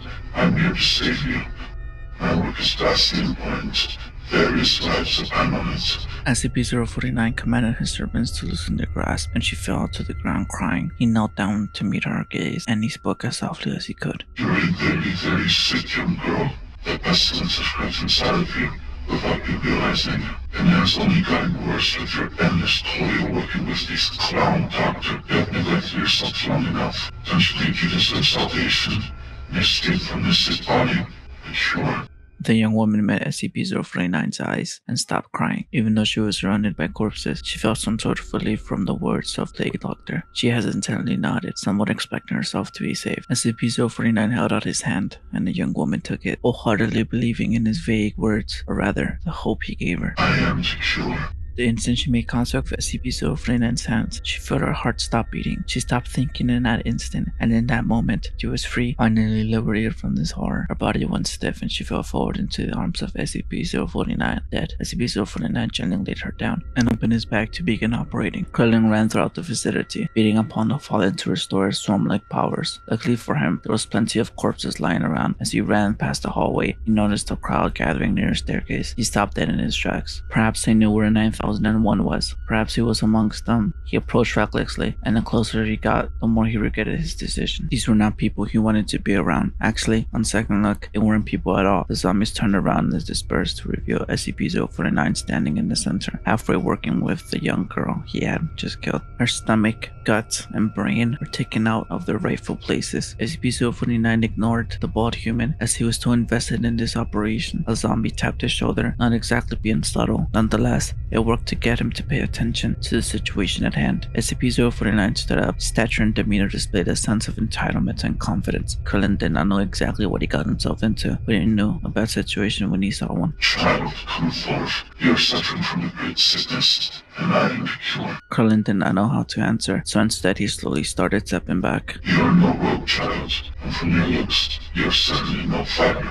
Come, and do your part in saving humanity from the pestilence. Krillin knew better than to take the bait and lose his control, but he simply did not take kindly to people making him feel inferior. Krillin made no notion that he would comply, and instead stood his ground and stuck out his tongue in SCP-049. Try to get infected with the pestilence. Your actions are not your own. Surrender yourself, for I am the cure. He motioned his 15-odd zombies towards the bald child, and all of them complied. They began aggressively shuffling towards Krillin. In an instant, Krillin activated his ability, and his swarm began attacking the zombies. He swarmed the corpses and chopped them up within seconds. They tore through them with precision, consuming and defeating them at the same time. Krillin looked smugly at SCP-049, as now he was at 100% power. He slowly approached the SCP. I have no idea what you are, but I have no time for this. Have you seen a spiky-haired boy? SCP-049 ignores his question and begins walking towards him with his arms stretched out. Krillin instinctively sends his colony of nanomachines to attack SCP-049, and they quickly swarm the doctor. They begin tearing through his clothes and attack him directly, wanting to cut him up. But the second the nanomachines make contact, they stop functioning and drop dead on the floor. Krillin pulls back as he can tell that nearly 30% of his swarm died in that attack. He did not know how to respond as SCP-049 began closing the distance between them. Krillin did not know exactly what this creature was capable of, but he at least knew not to touch him. Krillin made his swarm hug him closely like armor. He sprinted between SCP-049 and the wall. He mistook the agility and speed of SCP-049 as the doctor made a swipe at him, but quickly his armor did its job and took the blow for him, killing them in the process. Inside he panicked, but kept running, trying to get some distance and get away from him. That's when he felt a cold hand grasp his ankle. Krillin looked down at the culprit, and it was the young girl that the doctor was operating on. Her grip was stronger than what he anticipated. Within that second, SCP-049 closed the distance. SCP-204 swarmed him, formed a shield in front of its host, trying to protect him. SCP-049 plunged his hand into the swarm and was instantly killing them. 70% went to 60, 50, then 40. His weird powers to stop biological functions worked quite well on the nanomachines, as underneath their metal exterior, they were biological. Krillin calmed himself and attacked the hand that held him in place. He formed a small disc that sliced through the girl's hand. He was finally free and sprinted as fast as he could away from SCP-049. He had lost 70% of his fighting force, and he regretted ever taking his opponent for granted. SCP-049 watched as his plucky boy evaded him. He looked down at his falling assistant. He sighed. Such a travesty. People always disrespected his work and never understood its importance. He decided to pursue this boy and teach him what it meant to get in the way of science. He began walking, as running was unbecoming of a professional. Goku knew he was extremely close to SCP-682's battle. He could clearly hear battling and crying. The closer he got to the battle, the more he heard this wailing, high-pitched and piercing. It was hard not to pay attention. Goku finally turned the corner and he could see it. A large room, or rather, rooms, all connected together from its walls being destroyed. There he saw him, SCP-682, or rather, he thought he did, but he looked vastly different. He was no longer on all four, but instead stood tall on two legs. He was slim, muscular, and severely damaged. What was he fighting for him to be in this state? He saw SCP-682 get launched into the wall beside him. Goku looked in awe at the sheer force of power displayed before him. SCP-682 was inside the steel wall, and its lower half slid off its body. SCP-682 roared in pain, and that's when Goku placed his eyes on his opponent. The naive Saiyan looked upon a sickly-looking humanoid. He was gray, lanky, and very tall. He had sharp teeth and even sharper claws. He was constantly wailing and screaming as if in great pain. SCP-096 is a pale, lanky, gray, tall humanoid. It will remain docile unless looked upon, and this can even be achieved through a recording or photo. It will then proceed to wail and seemingly throw a tantrum. As it enters an enraged state, it will then exert speed, strength, and power well beyond what it seems to be capable of, directed entirely towards the person who looked at him until they are dead. SCP-096 laid in his own charred remains. He was nothing but a skeletal figure now. Having been almost disintegrated by a strange beam, he was far from dead. He simply started regenerating, his skeletal figure not changing much as he regained his skin and appendages. He got up and felt it. Once again, that gaze. He began babbling and covering his face as if trying to stop what was coming, but he knew it was inevitable. He had been torn from his safe space and put into the gazes of the people. He never really knew who he killed, but once they were dead, he started to calm down once again until they looked again. He went throughout the facility tearing people to ribbons, exposing himself to even more eyes and getting himself into a chain reaction he could not escape. Constant pain and humiliation were all he felt until he came across somebody he couldn't get rid of. SCP-682 slid out of his metal box along with the acid that held him in place. He had been diminished to a disfigured glob of flesh, but that didn't matter. His years stuck in this prison didn't matter. He had found power. The way they could never imprison him again. Began regenerating his old body, but deemed it unnecessary. Began adapting to his newfound power. He shed his mask and became smaller. Instead of 4, he stood on 2 legs. Instead of bulk, chose condensed power, and instead of a metal box, he chose freedom. He got used to his new body as he began walking. Of course, the security guard shot everything at him. They started off with rocket launchers sent from up above. Using his key, he identified every one of them and sent a small key blast at each one, blowing them up before they reached him. He jumped up into the tear he made in the ceiling. It had taken him some time to learn exactly how his newfound powers were, but being locked away for years helped him tremendously in fixing that. He ran through the site focused directly on the Saiyan child until he came across a disturbing creature shuffling ever so slightly. SCP-682 paid this creature no mind and decided to barrel through him, but as he was about to reach it, he started straightening out his posture and began babbling incoherently. He covered his face and screeched at the top of his lungs. SCP-682 saw its key signature spike. It went from a normal human to well above anything he's ever fought, and within half a second, SCP-096 pounced on SCP-682 and tore right through its face. His enlarged claws made short work of SCP-682's head. SCP-682's corpse lay there, dead. SCP-096 began to calm down. Another death weighed on him as he began to sit down, but then he felt it again, the anger swelling up, but he could tell it wasn't anyone new. No.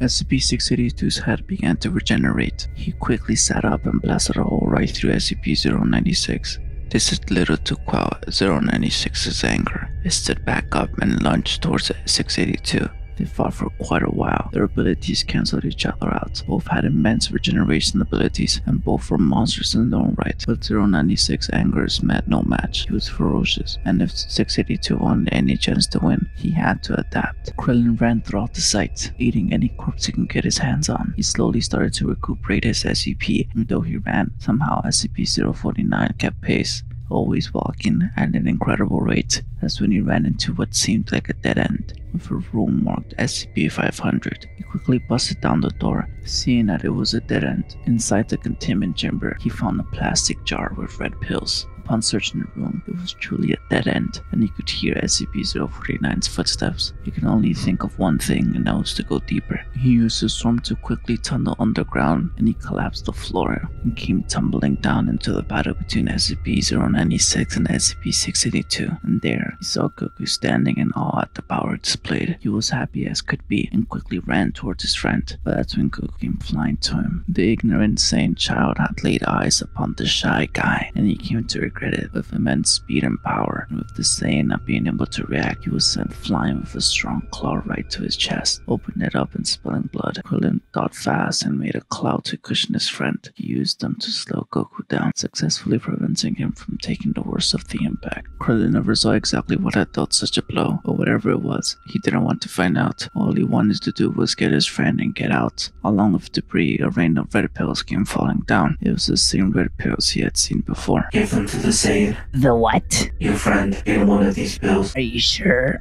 What did they do? What if? Get up and feed it to him. Krillin did as he was told and opened up barely breathing Goku's mouth. His chest was made a mess. His ribcage was exposed and broken. He was barely intact. He tilted his head up as Krillin held him in his arms and slowly inserted one of the pills, and he forced his jaw shut and made him swallow. Goku began convulsing as the red pill took its effect. SCP-500 is a plastic jar filled with red pills. Upon consumption of said pill, the consumer will be cured of all wounds and diseases. usually taking 2 hours, essentially a senzu bean that takes longer. Goku felt his wounds that covered his body start to close and his consciousness start to slowly come back. Due to his sane digestive system, the effect of the pill was greatly shortened, but still, it'll take some time. His ribs straightened out and his organs closed themselves. His chest muscles joined and his skin began to heal. He could feel his power slowly rising. Krillin became startled as he saw SCP-682 recover and start once again engaging with SCP-096, and he also flinched as he heard the slab of concrete slide. He laid eyes upon a statue. SCP-106 couldn't help himself anymore. He was addicted to torture. He relished in the pain and misery he could cause on others. He was having fun with the site director. Being in his pocket dimension, he kept killing him in ways he could never anticipate. Starvation, impaling, burning, drowning, everything he could think of. This man suffered through, and he kept bringing him back to relive it all again. But there was a creature whose very existence was pure hell on earth, so he took the bait. He looked at the director and smiled at him. His fun was over, but he was never the one to throw away his toys once he had his fun with them. He always locked them away for later, but this one needed false hope. He grasped at the director and spoke through his mangled throat. You're lucky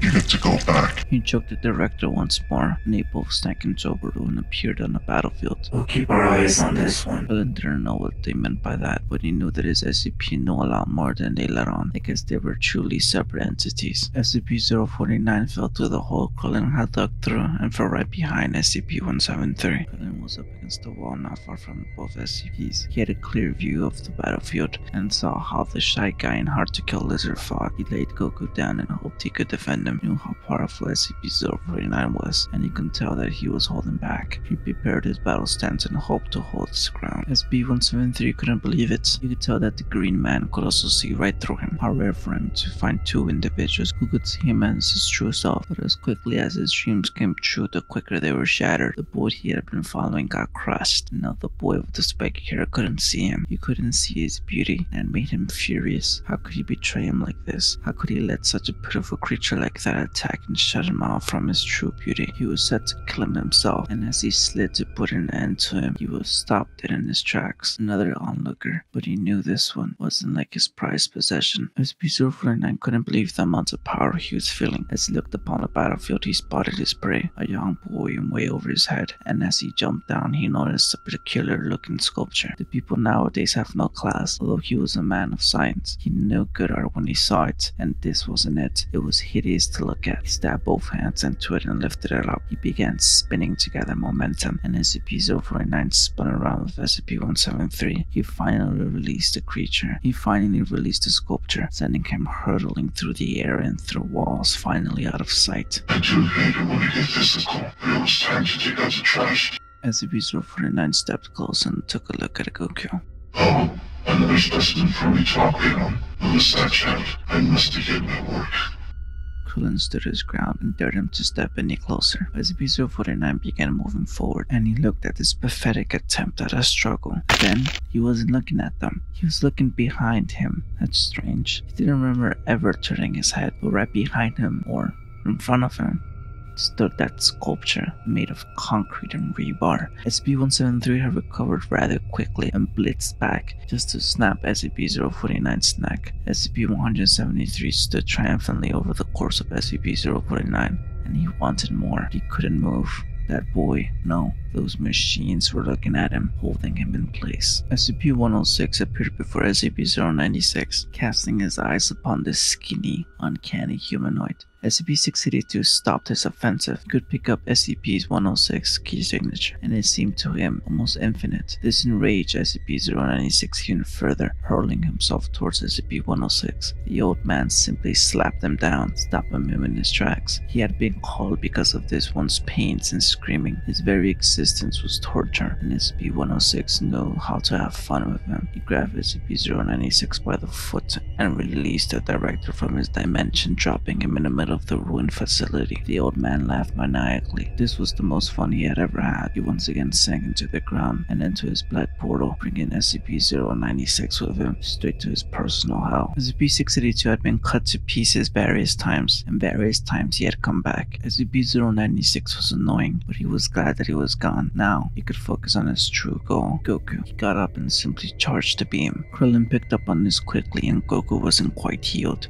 He quickly picked them up and moved them out of the way as the beam came fast. It took SCP-173 by surprise and flung him further into the facility, and then he bolted straight towards Krillin. Krillin had to respond, and he did. He sicked his 100 nanomachines onto SCP-682 and they started to cut through him. In an instant, they made him into mincemeat. The hard-to-kill lizard was tired of being cut, so as he reformed, he started to grow natural armor, and when they attacked again, the nanomachines did nothing. Some managed to dig straight into his body, but SCP-682 simply regenerated too fast for 1 or 10 nanomachines to do any real damage. Krillin had to do something. His attack started to mean nothing, and the lizard simply started to launch ki blasts towards him. He was killing his colony little by little as they were trying to defend. SCP-682 was tired of people thinking they had a chance. He was immortal. He could never lose. He adapted to any kind of power anyone could throw at him. His whole time in this facility had been an execution that they couldn't complete. He was born to be a natural enemy of anything living. At the end of time, it would be him to be the last being standing. No one would say otherwise. Not this stupid Foundation, not the Scarlet King, and definitely not these boys who stood in his way. SCP-682 lost his temper, and he was going to end this. Now, he began morphing back into his original form. He abandoned his slim figure and enlarged himself to a gigantic size. He began growing and growing with thick armor covering his whole body. His head broke through every ceiling until he finally reached the outside sunny weather. He dove his head downwards and swallowed both the boys up. Krillin tried to fight back, but what could he do? He was fighting against a Titan. Krillin and Goku fell on a large esophagus, and they were dropped into the stomach of SCP-682. Krillin quickly started to tunnel through his soft belly. They were slowly melting inside, and he needed to get them both out of there as fast as possible. Just when he thought he had made it through the thick muscles, he quickly came to a realization. SCP-682 had a thick carapace that almost was impervious to cutting attacks. Goku was yet to recover, and perhaps he never would. Krillin was stuck, didn't think himself strong enough to cut through. Plus,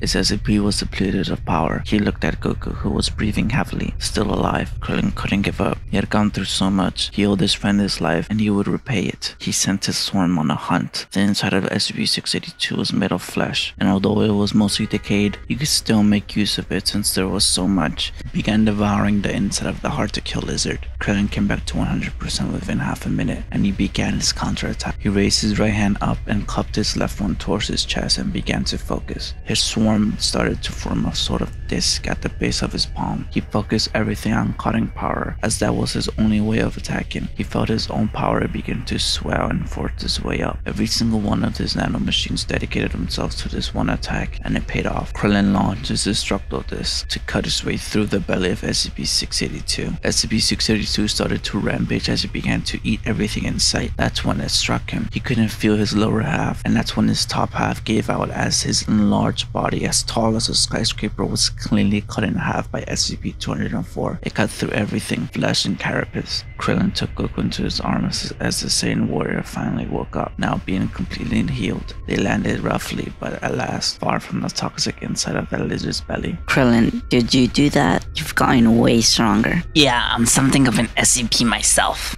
What? Nothing. I'm just glad you're safe. The boys stood up, hugging each other. They had gone through so much, and they were ready to leave. Goku picked up the key signature of the sculpture, but he paid him no mind. He was friendly after all. The ignorant Saiyan was half right. He was friendly, but only to him. The entirety of Krillin's swarm had been launched sky high with the pure force of the attack, and they quickly hurried back to its host, but they were too late. Within the blink of an eye, SCP-173 traveled right behind the bald-headed boy's back, and within another blink, SCP-173 had been flung back, but was quite sturdy and fast. He could feel the boy who could see through him was finally up. He was ecstatic, but an annoyance lay between them, so he simply removed someone who couldn't appreciate him, and now finally, he and the Saiyan could be alone once again. Goku looked on in horror as SCP-173 snapped Krillin's neck, instantly killing him. The pure ignorance on behalf of Goku had gotten his friend killed. SCP-682 began to reform his body, and again towered over Goku. Goku's power began to rise as he felt his ki start to go out of control. With his recent Senkai boost and the fact that he was surrounded by monsters well above his power level, he finally broke a limit he never thought he had. that, his rage took over and he started to hyperventilate. His hair began to rise and electricity began to emit from his body. Pure energy came from his body as it began to dominate the pigmentation of his hair and eyes, turning them yellow and green respectively. SCP-682 noticed Goku's power levels skyrocket. Goku screamed at the top of his lungs, and he felt an endless amount of energy leak from his body and push SCP-682's gigantic body back. In that instant, SCP-204 had lost its host, and in that instant, its plan came to fruition. The bald boy was a very welcoming host, but after their own battle of SCP-9001, they wanted him, and now they had him. They hurled themselves towards Goku, taking him as his new host.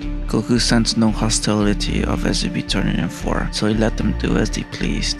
He felt them circle around him and he began imprinting himself onto the Saiyan boy. The combination of SCP-204 and SCP-9001, Goku's power level skyrocketed even more. He generally felt like he could do anything. He looked at SCP-107-3 and raised all of his new swarm at him. He used them to channel his ki and boost his ki blast. All of them in an instant lit up with ki and formed a coordinated attack on SCP-173. They blasted him with such intense heated energy that they began to destroy it. For SCP-173, this was acceptable. He never knew he could die because he always killed anyone who got near him, but the most perfect being stood right in front of him, and he was being basked with mighty light. SCP-173 accepted his fate, and he let himself be completely consumed by Goku's Super Saiyan form. Goku disintegrated the sculpture in a blink of an eye, just like he did to his friend. The director sat up and looked at the destruction and raw power being displayed by Goku. Never knew he could be this powerful. Could he possibly be a match for SCP-682? The Super Saiyan began scaling SCP-682's leg at an incredible speed, with SCP-204 falling right behind him. It was weird. They knew exactly what he wanted to do and helped him not only use his ki much more efficiently, but gave him a huge boost in power. Goku noticed how elegantly they flew on their wings, and that gave him an idea. He commanded them to get under him and lift them up, and they did as they were told. Goku began to levitate and then fly. He used his ki to propel him even further, and they reached speeds that were much faster than his running speed. SCP-204 formed a cloud under him, and they flew all the way up, seeing the sun up close for the first time and the face of SCP-682. I didn't know we were capable of that. You're full of surprises, aren't you, little boy? Goku didn't talk. He simply responded with a strong kick to its chin, sending the lizard flying upwards. He was taken aback by the sheer strength that this boy was displaying. SCP-682 used his eyes to channel his ki and shoot various quick eye beams at Goku. Goku dodged with his version of the flying Nimbus and answered with a range attack of his own. Using SCP-204, he formed a pole which proceeded to extend to match the curve of SCP-682's head. He jumped into the air to meet him, and with the flick of his wrist, he decapitated SCP-682. His huge head fell towards the ground, and Goku landed on his flying Nimbus. He began to cup his hands and bring them backward. SCP-682's body was free-falling in the air from Goku's powerful kick and netted directly into the Super Saiyan's attack. Goku channeled his ki into a ball as he chanted. SCP-204 assisted by gathering energy way faster and giving it an amazing boost in destructive power.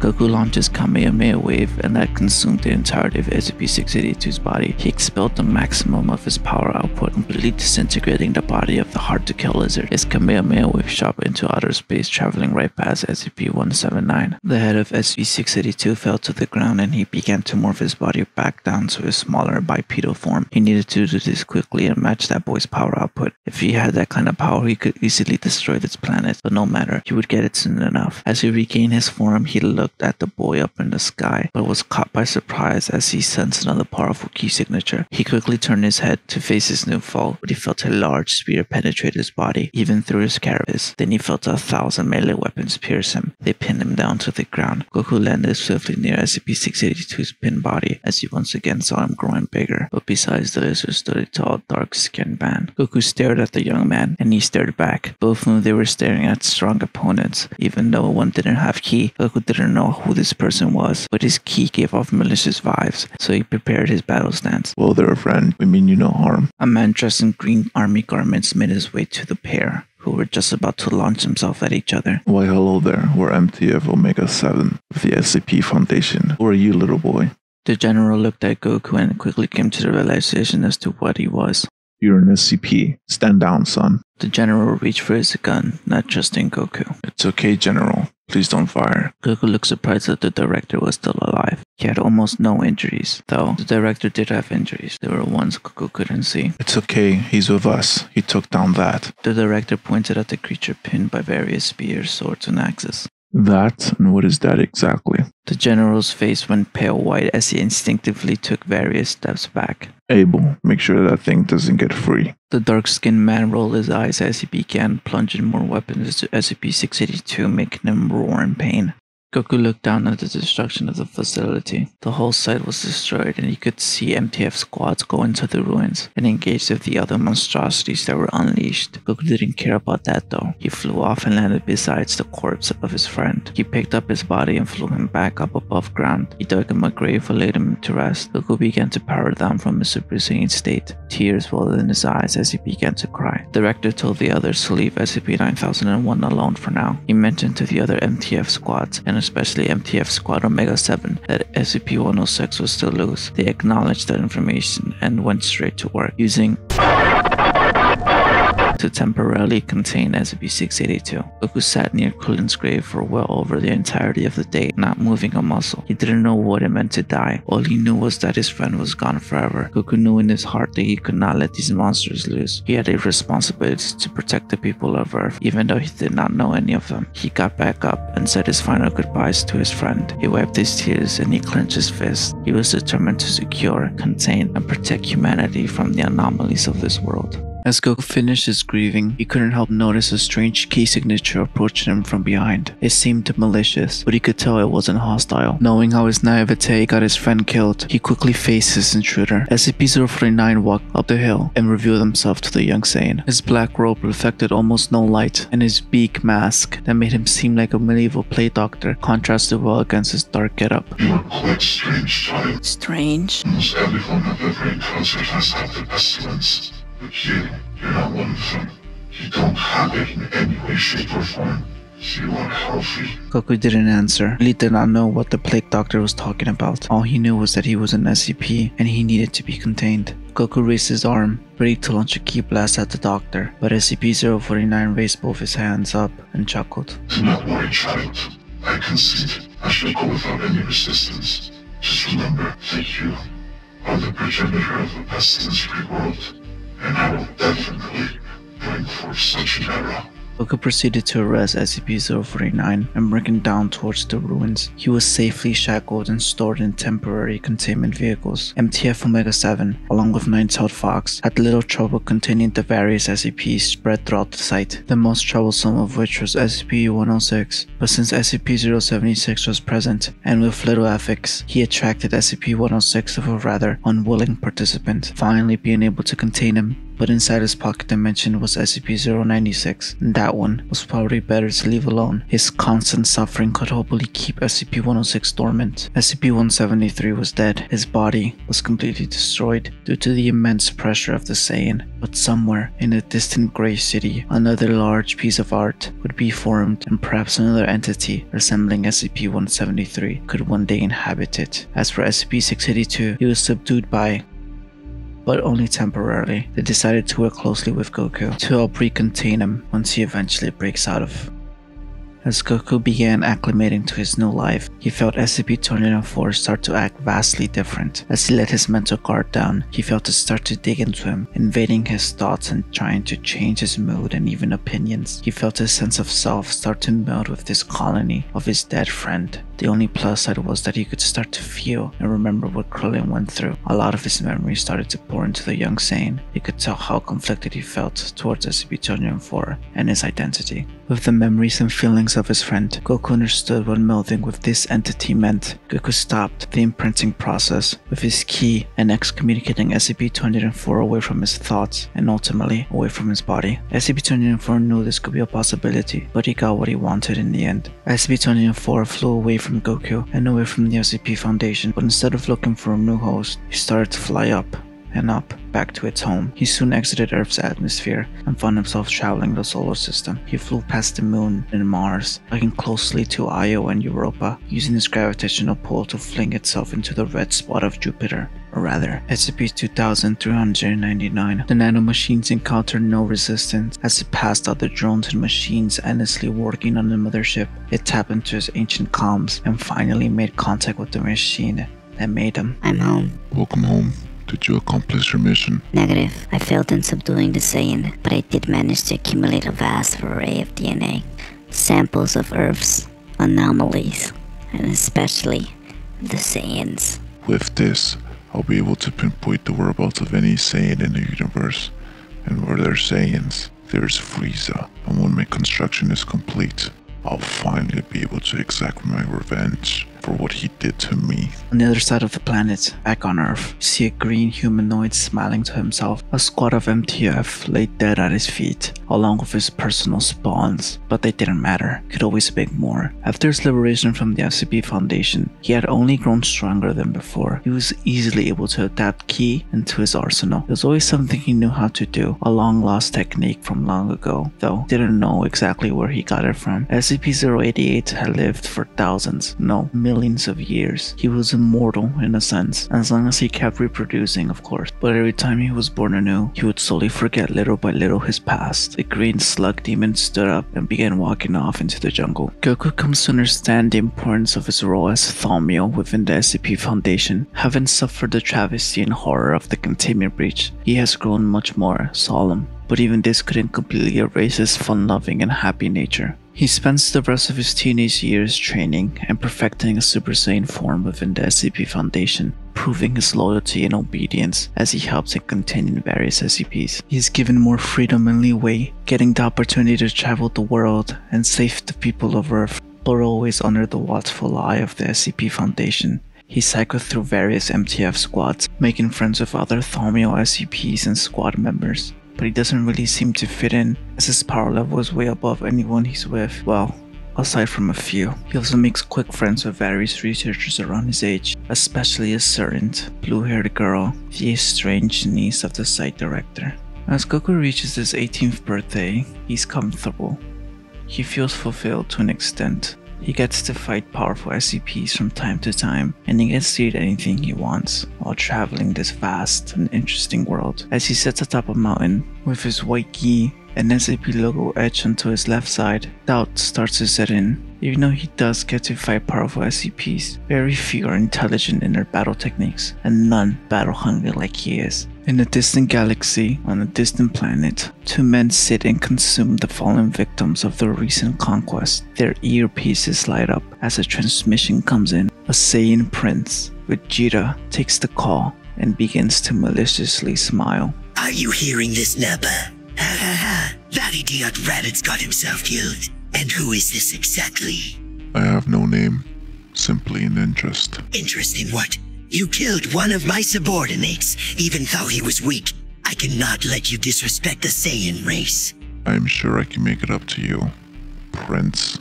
Trade offer, a weakling for... It's not much of an offer seeing as I've already paid. How about I just kill you instead? A wish. Now I'm listening.